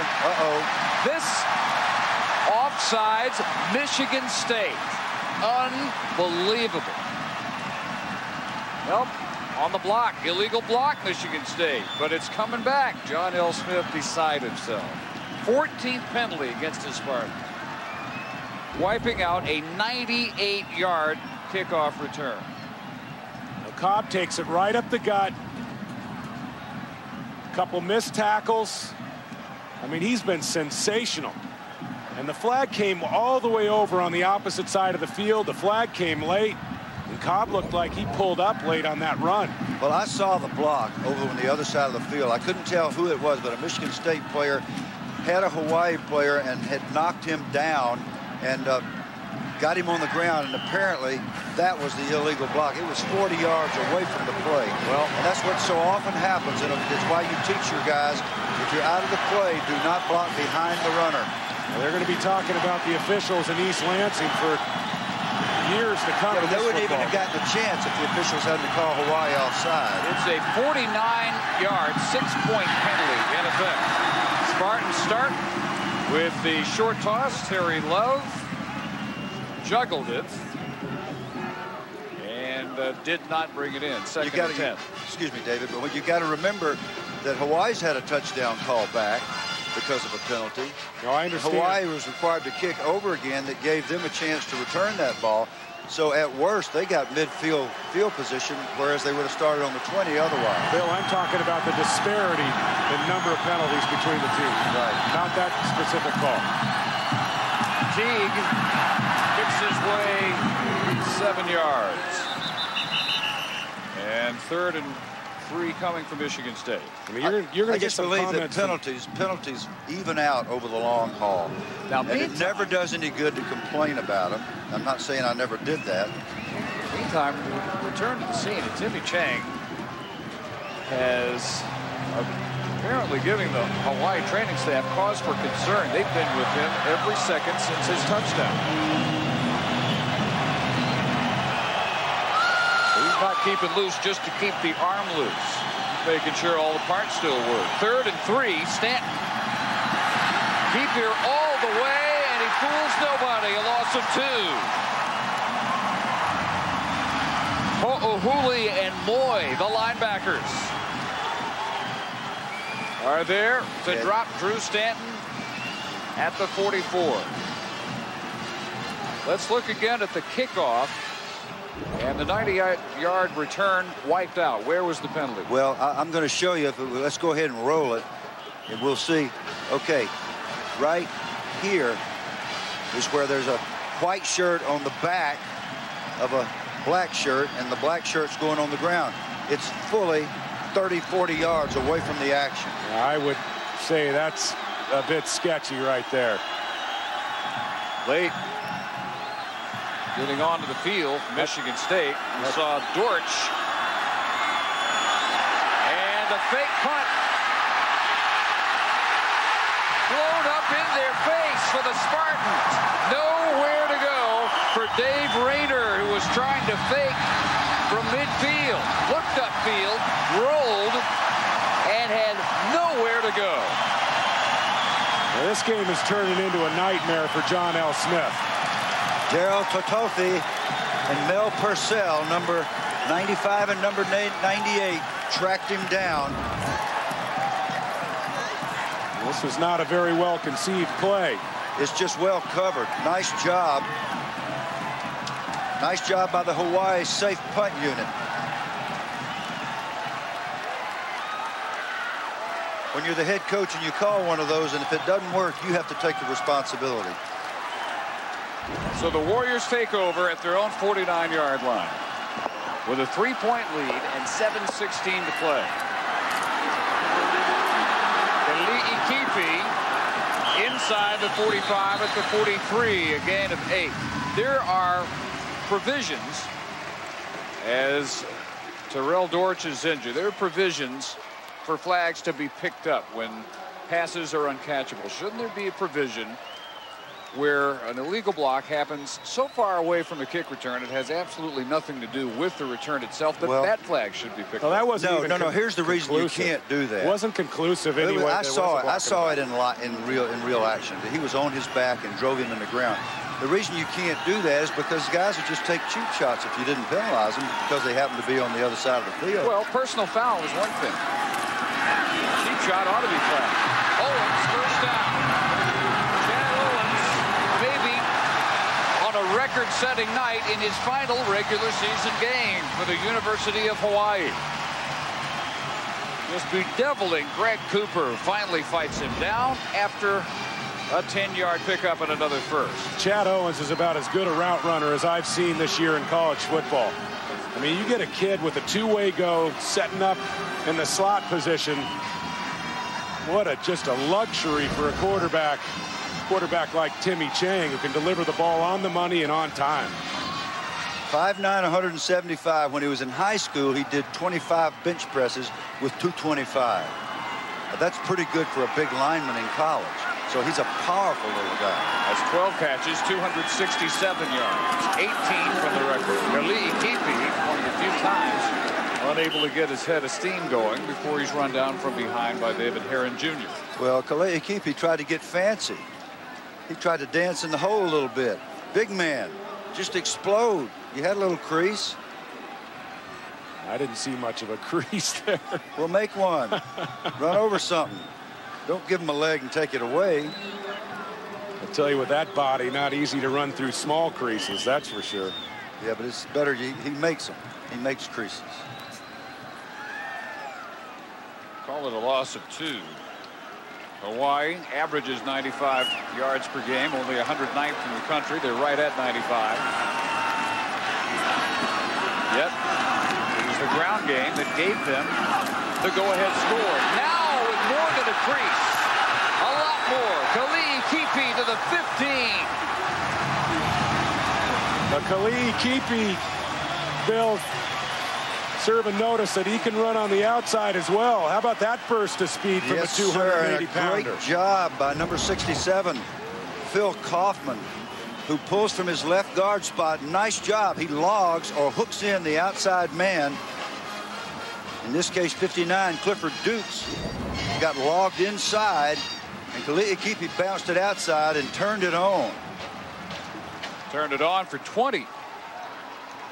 And it's 1st and 10. Spartan 15, 4:47 and counting.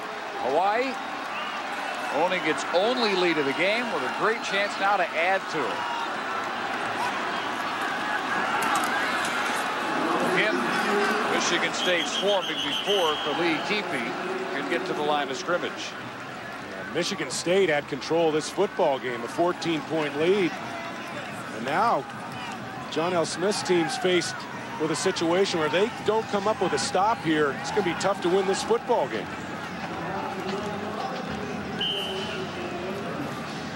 Hawaii 6-5. Must win for them to get to the postseason. If they don't hang on tonight, this is it. The 26 seniors, including the all-time NCAA career passing leader Timmy Chang. Under 4 minutes. Chang to the end zone and overthrows Owens. Incomplete. It'll be 3rd and 11. That's a smart play by Chang. Got a 3-point lead in your back pocket. If you're going to make a throw in the end zone, make sure you see the danger. And if it isn't there, throw the football away. 3rd and 11. 3 helps. 3 means Michigan State's got to get 7. They can't, with 3:49 to go, one of the lowest ranked defenses in the country, assume that they could hold Michigan State without a touchdown once they get it back. 6 out of 12 on 3rd downs. Once behind, 21-0. Owens! Another touchdown!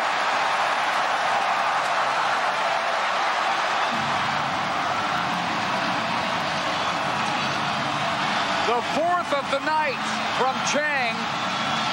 The 4th catch for a touchdown tonight for Owens. And you can chalk that one up to great protection by the big guys up front. A double stunt by Michigan State, and nobody gets close. Nice pocket Chang's able to survey the field, step up and make his throw. Yeah, Owens sets it up with a move to the middle of the field, gets his eyes back to the passer, and once again, Chang, great job of sliding to his left in the pocket and delivering the football.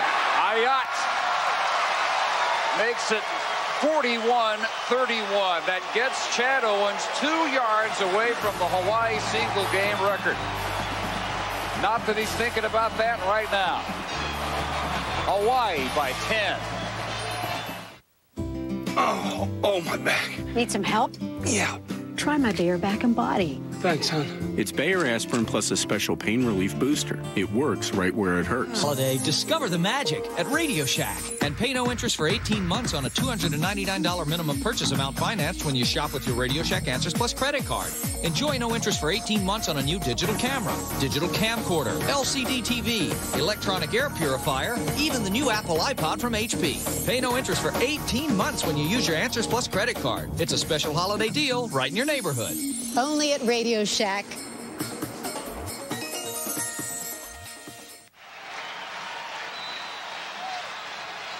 Such a typical performance by a Hawaii team that was just about blown off the field in the first quarter and a half. Down 21-0 before they could get Chang to Owens cranked up. Once that happened, there has been no stopping the Warriors. 27-3 is the second half score. And taking a gamble to bring this one out. Cobb breaking helmet to helmet across the 40-yard line. Robbed of that 98-yard touchdown last time, obviously still brimming with confidence. Let's go down to Alex. Well, Dave, I am joined by the executive director of the Sheraton Hawaii Bowl, Jim Donovan. And Jim is anxiously awaiting to present Hawaii an invitation to your bowl on Christmas Eve. Why is it so important to you to have Hawaii in this bowl? Well, Alex, look at these over 45,000 people just going nuts watching this exciting game. Basically, in 2001, UH was 9-3, didn't have anywhere to go, no bowl game to play in. Sheraton Hawaii Bowl, we offered them. If they're bowl eligible, they're in it, and we're very excited. How do you sell the game? UAB Hawaii, what's the best selling point?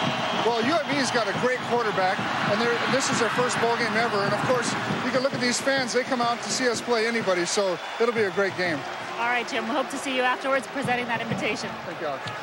Michigan State needing 2 scores, and they start with a 6-yard Matt Trannon catch, held at 3 points and 137 yards this second half after they broke out 21-0. Chang now at 416 through the air, all 4 of his touchdown passes to Owens with a career-high 283 yards on his 13 catches. Jason Teague diving across midfield and out of bounds, 48-yard line of the Warriors with a first down. I hate to rain on the Sheraton Hawaii Bowl's best intentions, but there's plenty of time in this football game. 2 minutes, 57 seconds. Yeah, I mean, much stranger things have happened, and I wouldn't put Michigan State in the can quite yet. But just look at DeAndre Cobb's statement, bringing it 3 yards out of the end zone and starting at the 40-yard line. Stanton now over 300 passing, 21 out of 30, 306. Well, it just wouldn't be right. We didn't have a few more flags to finish off our evening. And I'm sure Michigan State's going to be upset with the officiating, but there's the call. On Sean Poole. You can see it on Sean Poole. But most of these calls have been obvious. They've been movement on the part of the offensive line of Michigan State. And then there have been some really, that's the 7th procedure call, thank you, against the offensive line moving early. 15 penalties, 114 yards. Even despite that, they have 545 total. Will it be enough? Deep middle and caught. Scott inside the 30, and the Spartans on the move with still 2:50 to play. 24-yard strike from Stanton. Clock stops, 2 minutes and 50 seconds to go. Michigan State still has 2 timeouts. They can score here with more than 2 minutes to go on the clock if they work quickly. Plenty of time for Michigan State. 4-man rush. Nobody near Stanton. Looks up. Plenty of room over the middle, and he keeps for about 4 yards. That's what Hawaii's going to have to do. They're playing a basic 2 deep, 5 under zone. Everybody was covered. They didn't have anybody down the seam that time, and I don't know why they wouldn't, David.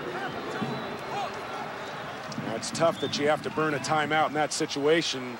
One thing Stanton does not want to do is tuck it and not get to the chains, because then the clock continues to roll. Plenty of time for the Spartans with one timeout now and needing 2 scores.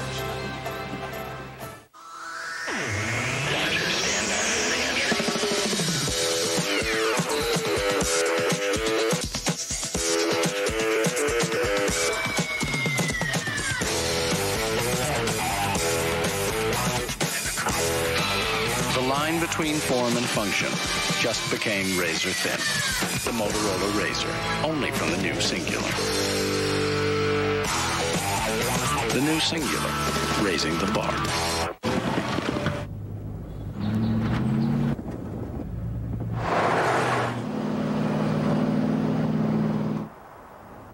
This is it. What is this? Introducing the full-size 5.6-liter V8 Nissan Armada. Where are we?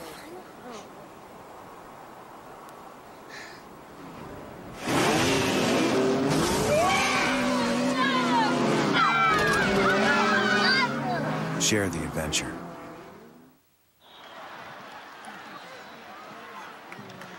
Stanton keeping after the quick timeout and run out of bounds right at the 17, and moves the chains. That stops the clock at 2:29.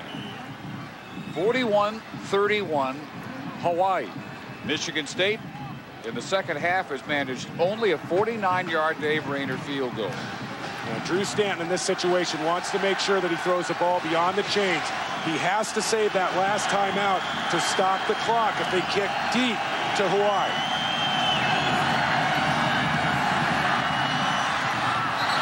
A little bit low on the delivery of the 12, intended for Jeremy Scott. Stanton may be a little bit lucky that he didn't complete that football. They need as many ticks on the clock as they can save here because of the fact they only have one timeout left. Wouldn't you be throwing it in the end zone here? Absolutely. David, this close, and especially if you can get him in man coverage. Well, you don't necessarily have to throw it in the end zone, but you have to throw it down inside the 7-yard line. That's where Michigan State can gain the first down, because you either get an incomplete pass, which stops the clock, a completion stops the clock as well. You can't take a sack. Don't come down to receivers in front of the chains. Worth noting, all the yardage, all the penalties, nobody has turned it over yet. Stanton keeping, first and goal at the 2. Man defense, all-out blitz, nobody to cover the quarterback. And that is a gutsy call, because if Stanton doesn't get to the chains on that, they chew up another nice piece of the clock. John L. Smith relies on his quarterback to make a big play, and once again, Stanton comes through. Teague in the backfield. Gets it on first and goal. Hammered at the 1. Keeps the legs driving. Gets inside the 1. If Hawaii's smart, they will take as long as humanly possible to unpile as we're under 2 minutes. Don't like the call, Bill. That was a huge play. That was a huge play just because of the seconds that tick off the clock. Yeah, I don't like that call. You can't afford to run the ball in that play. You don't make the end zone, you lose 25 seconds at least. Second and goal. Option pitch. Teague leaping over the corner. Touchdown. And with 1:31 and a timeout still in the back pocket of John L. Smith, the 3rd touchdown tonight for Jason Teague. Once again, Stanton coming out on the option, and finally, Bill, crisp execution on the option play by Stanton. Even then, he didn't take it all the way to the inside shoulder of the end man, but he got far enough. I think he felt his running back had some room outside and wanted to shovel the ball out to him quickly. But with 1:31 on the clock, and assuming the extra point here, Michigan State's probably going to have to go onside. They are.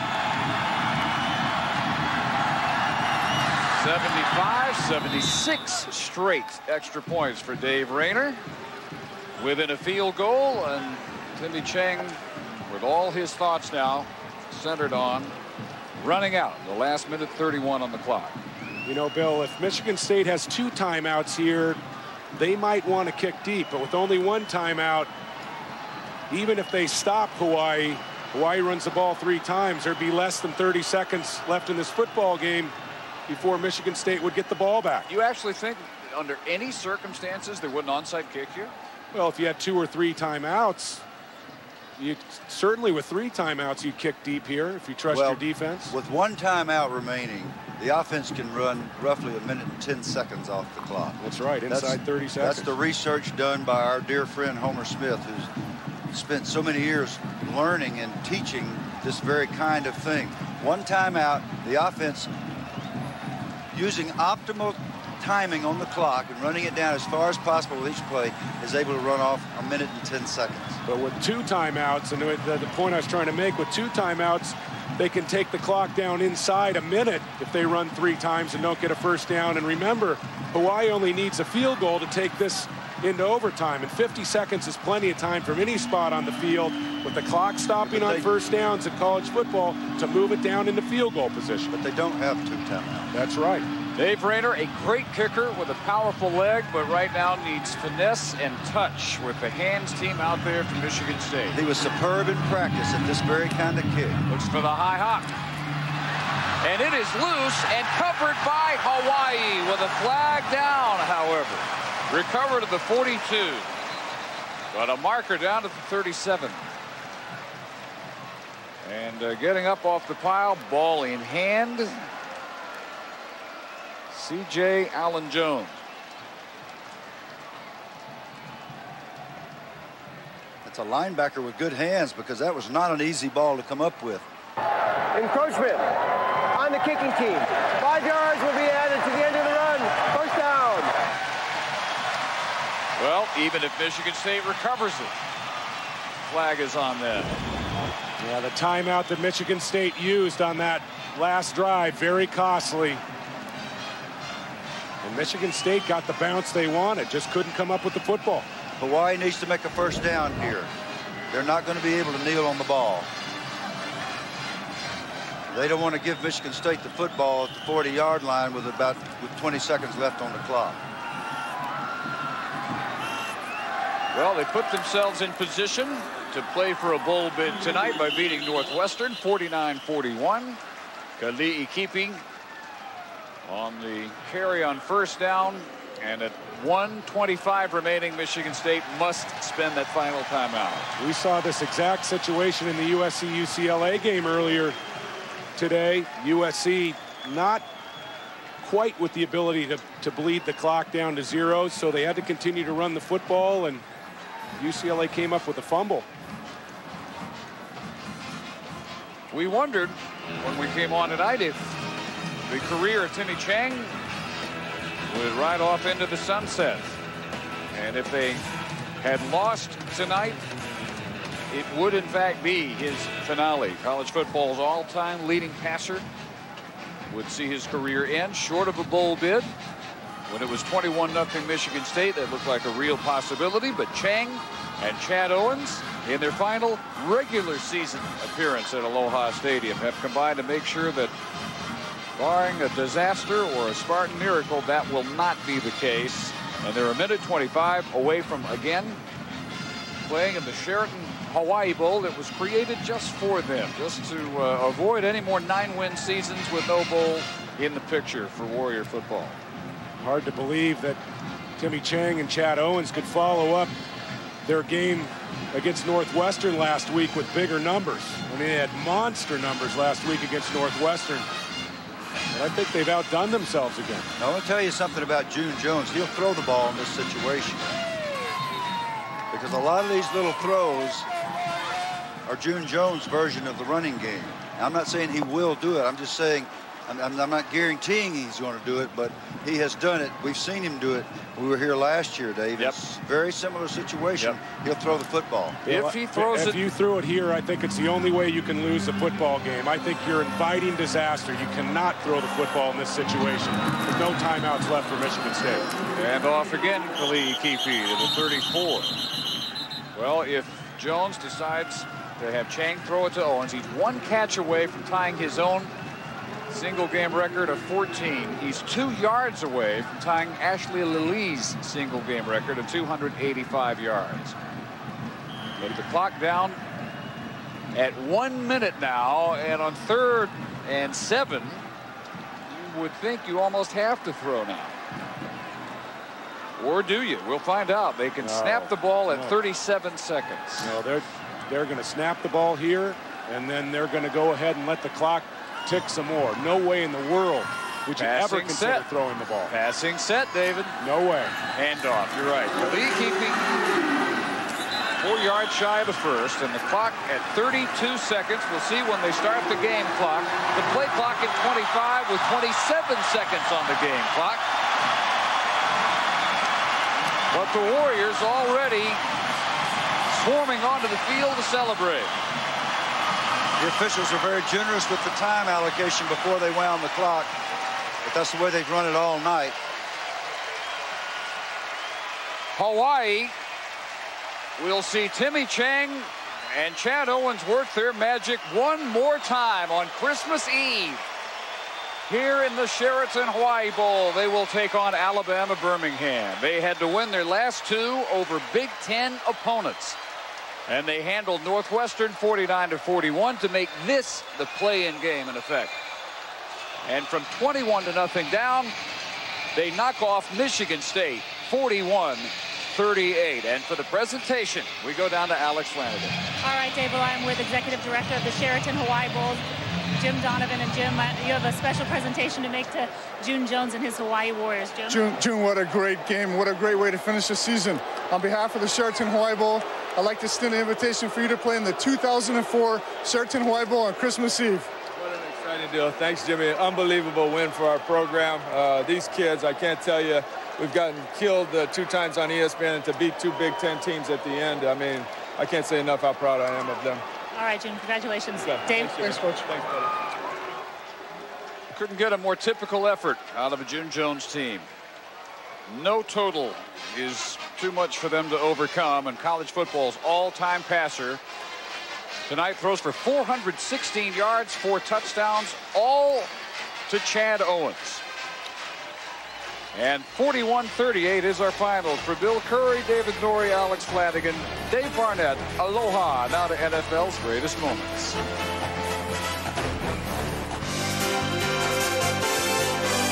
ESPN welcomes you to the following presentation of the National Football League.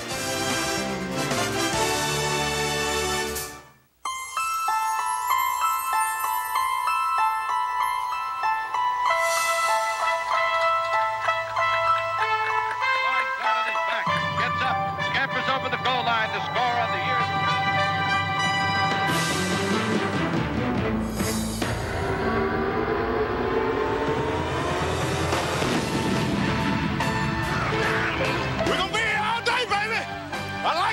Party. Rush the quarterback. Today, we head to the classroom for a course in Football 101.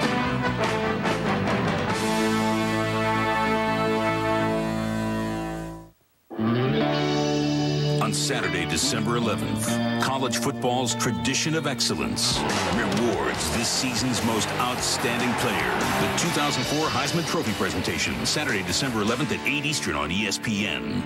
Capital One, mascot, true love, change.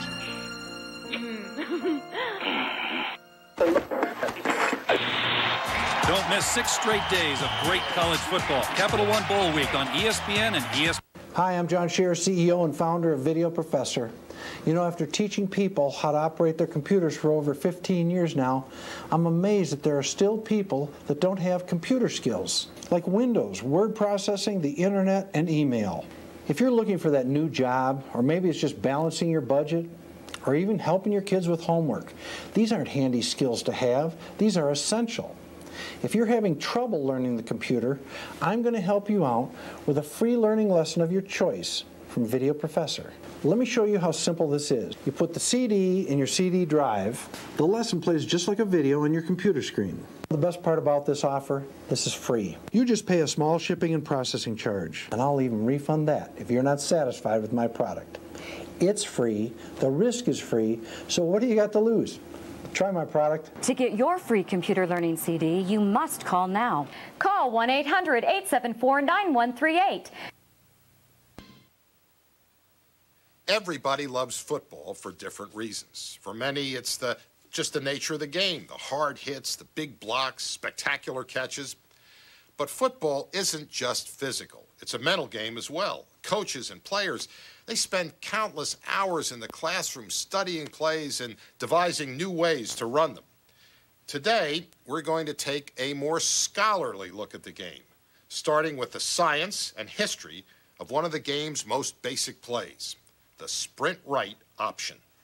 We are due for a dramatic finish of some sort. Late in the 1981 NFC Championship, the 49ers trailed the Cowboys 27-21. It was 3rd and goal at the 6.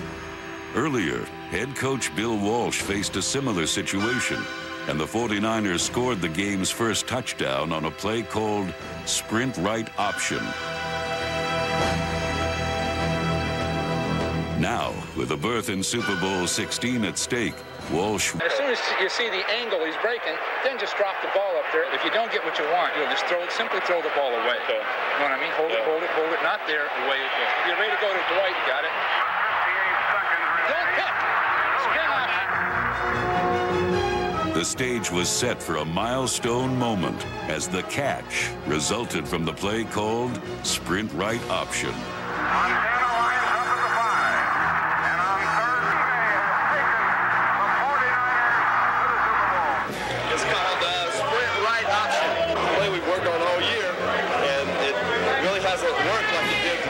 Secondary receiver, Freddie was supposed to get the ball, and on our first touchdown we had run the same play, and Freddie had got in, made a great play, and they covered Freddie up this time, and I'm supposed to slide along the back end of the end zone, and it came wide open. Joe made a great throw. The final outlet for Joe. Joe was to sprint out and hit Freddie Solomon on what they so-called pick play. This was a Paul Brown play from the early 50s. Otto Graham's athleticism made sprint right option an effective play for the Cleveland Browns. But in the late 60s, its creator, Paul Brown, was still perfecting it in Cincinnati. We used to call it Q8 option in the original West Coast or the North Ohio River offense. The quarterback could just roll out and hit the guy in the flat, so yeah, we know that play very well. He would put 2 tight ends in the game, and I would be the second tight end, and I would go on the outside and pick for either Isaac or Chip Myers. Tell Chip he's in now. He liked to use bigger receivers down on the goal line. You're in now. Yeah. Oh, yeah. Yeah. Great. Yeah. Many of Paul Brown's coaching disciples took the play with them. In Miami, Don Shula ran Q8 option with Bob Greasy. But it was one former Brown assistant in particular, Bill Walsh, who spread the gospel of sprint right option. People that were exposed to that play through the 49ers system now is taking that play, and we have it, Philadelphia has it, Kansas City has it, a number of teams have it. Sprint right option means that the quarterback is going to sprint. So in contrast to straight back in the pocket, he's going to sprint to the right or he could sprint to the left. Brett Favre, first time he's in a game, he audibles to it to the left. But that's Brett, never been practiced, and obviously we didn't complete it, but, it can go either way, but 99% of the time the right-handers do it that way and the left-handers do it that way. Let's go red, right, F, left. Sprint left option on 1. Ready? Square it up, Jerry. Bill Walsh would never sprint to the left because he feels it's too difficult for a right-handed quarterback. 580! When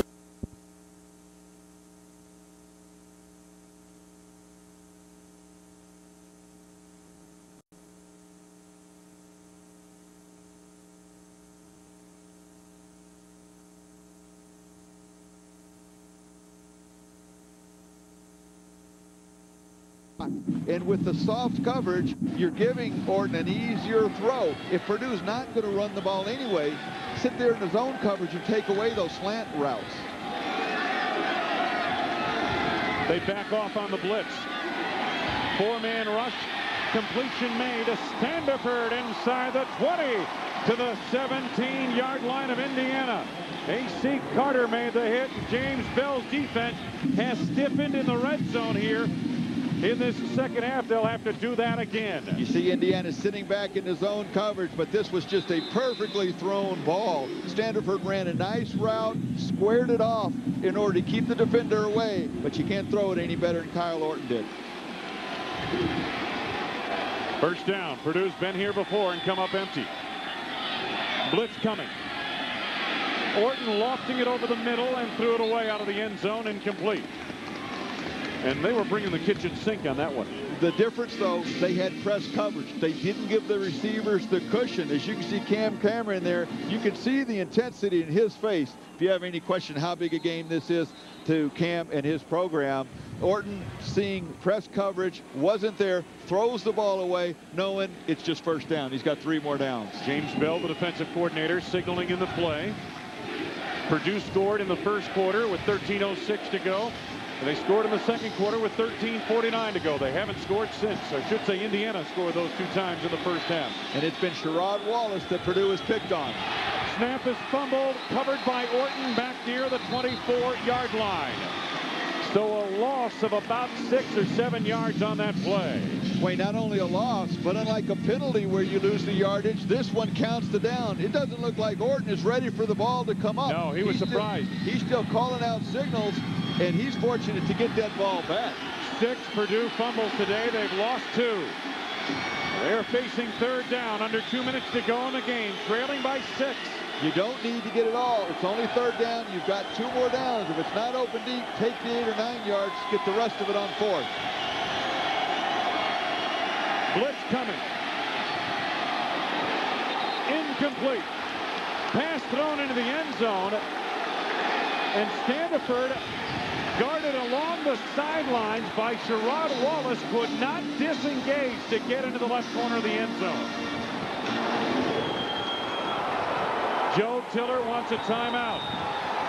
And he wants a hold on Sherrod Wallace. That's what he really wants more than anything else. Timeout Purdue. They have 1 timeout remaining. And look at Joe. He's watch it again, see if he can pick it up. Well, there's certainly contact. Again, it's Sherrod Wallace they're picking on. You see Stubbleford trying to push him off, and I don't think you throw a flag. I don't think you throw a flag. I think they had the right call there, which was a no call in that situation. Absolutely. You do not throw a flag at this point in this game, with it being 13-7. You make them earn it, and there was as much contact initiated by Standiford as there was Wallace. Purdue with 1 timeout remaining. Let's take a look at the Outback Steakhouse outstanding back. It's not over yet, but Kyle Orton, what a second half he's had. He's thrown 61 passes for the game, completed 31 with the 263 yards and a touchdown. I don't believe he has an interception either. No interception. His first start as a true freshman, 61 attempts, no interception. You know, Joe Tiller said we just haven't been able to throw the football 60 times a game. That's what I'd like to do. Well, he may have found the quarterback who he could throw it 60 times with a game. Well, he struggled in the first half, and give Joe Tiller credit. He stuck with him, and he's paid off.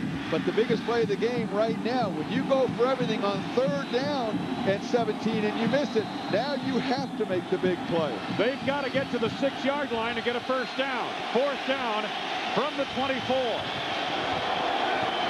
Orton going over the top for Stratton, and it's incomplete. The defense is held again for Indiana. And they are a minute 22nd away from wresting the old Oaken bucket from Purdue. When Purdue went for the big one on 3rd down and didn't get it, you put Indiana in a position defensively, knowing that Purdue has to pick up 17 yards. They can blitz and make you go for the big play. And you see Cam knows what that incompletion right there means. Purdue's got 1 timeout left. All Indiana has to do, snap the ball 3 times, maybe run around a little bit with Randall L to take some time off the clock, and they're going to get their first victory over Purdue in 5 years. Well, they're in the victory formation right now, and Randall L drops to a knee. Wayne, back again to that last point. When Purdue went for the touchdown on 3rd, it forced them to make it the big play, which allowed Indiana to blitz.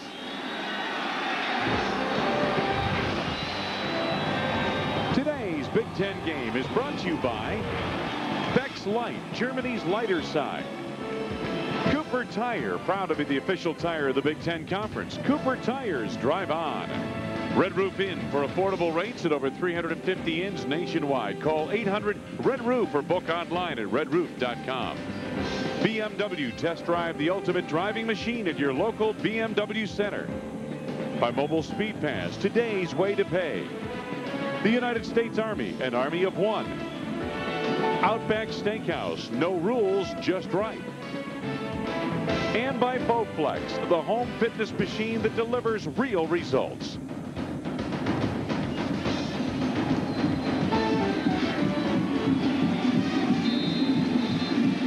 Cam Cameron and company. It's been a while since the old Oaken bucket has been held here in Bloomington.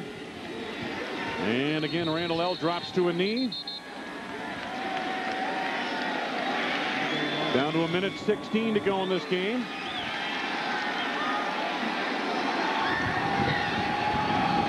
Mobile Speed Pass drive of the game. 7 plays, 19 yards. And the Indiana defense was able to hold. Wayne, the game's not over, though, because there's just over 50 seconds. Indiana will have to snap the ball. There'll be another 25 set on the clock, and there could be, maybe a 10-second differential here where Indiana may have to still punt the ball. Unless they run around and take more time off the clock, which doesn't look like they're going to do here. Randall L. drops back to a knee. Again, Purdue out of timeouts. Time melting away in this one. Indiana hasn't won the bucket since 1996 when they scored a 33-16 victory at Purdue. And the Boilermakers are going to give up the bucket. And that's it.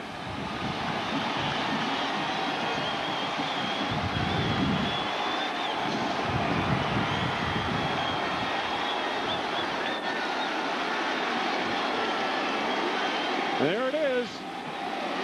For the first time in 5 years, the Indiana Hoosiers raise the old Oaken bucket. They have hung on to beat the Purdue Boilermakers 13-7. For Randy Wright, Jim Barber, and our entire ESPN Plus crew, it has been a pleasure, and what a battle in Bloomington, Indiana. It's been a presentation of ESPN Plus.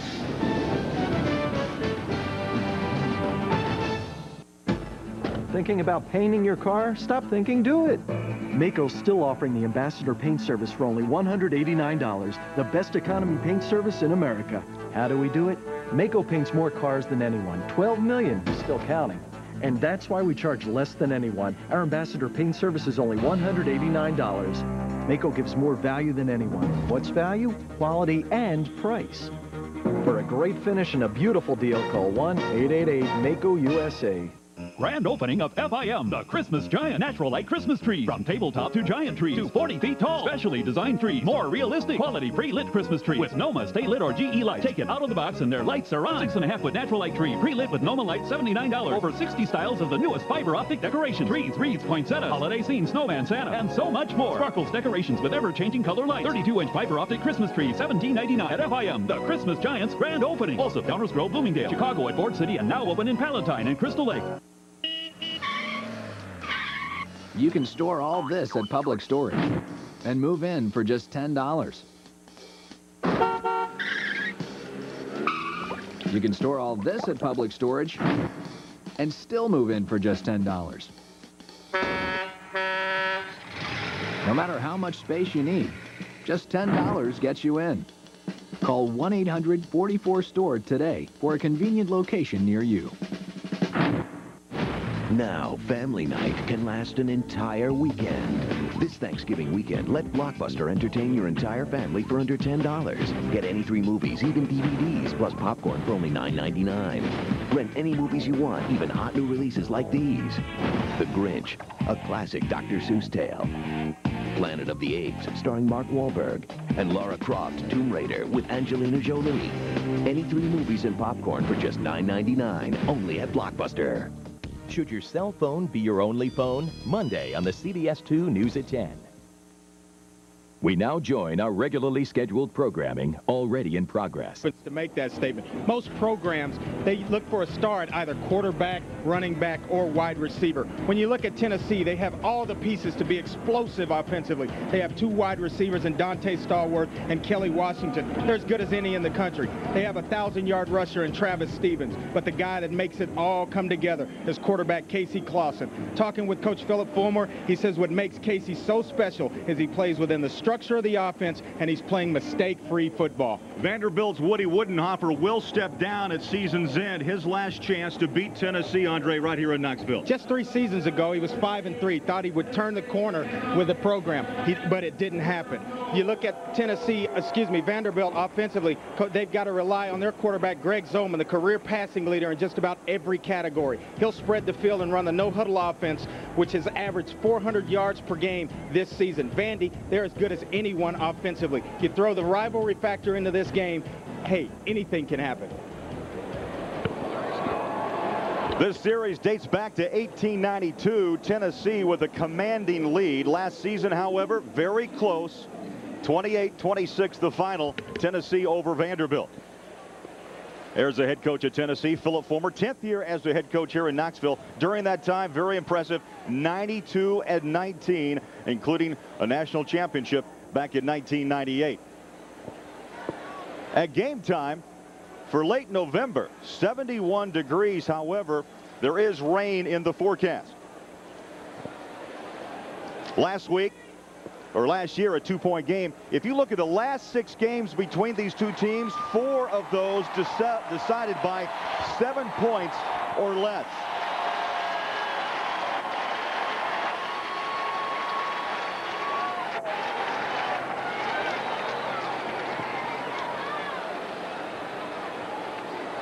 Set to play here in Knoxville, holiday weekend, but yet Neyland Stadium near capacity. Vanderbilt won the toss and chose to receive. Alex Walls will kick away.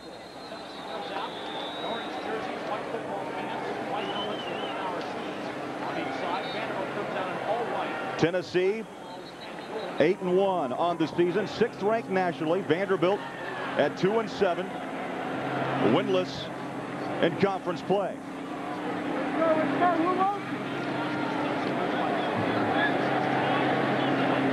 They have it teed up at the 35-yard line and ready to go.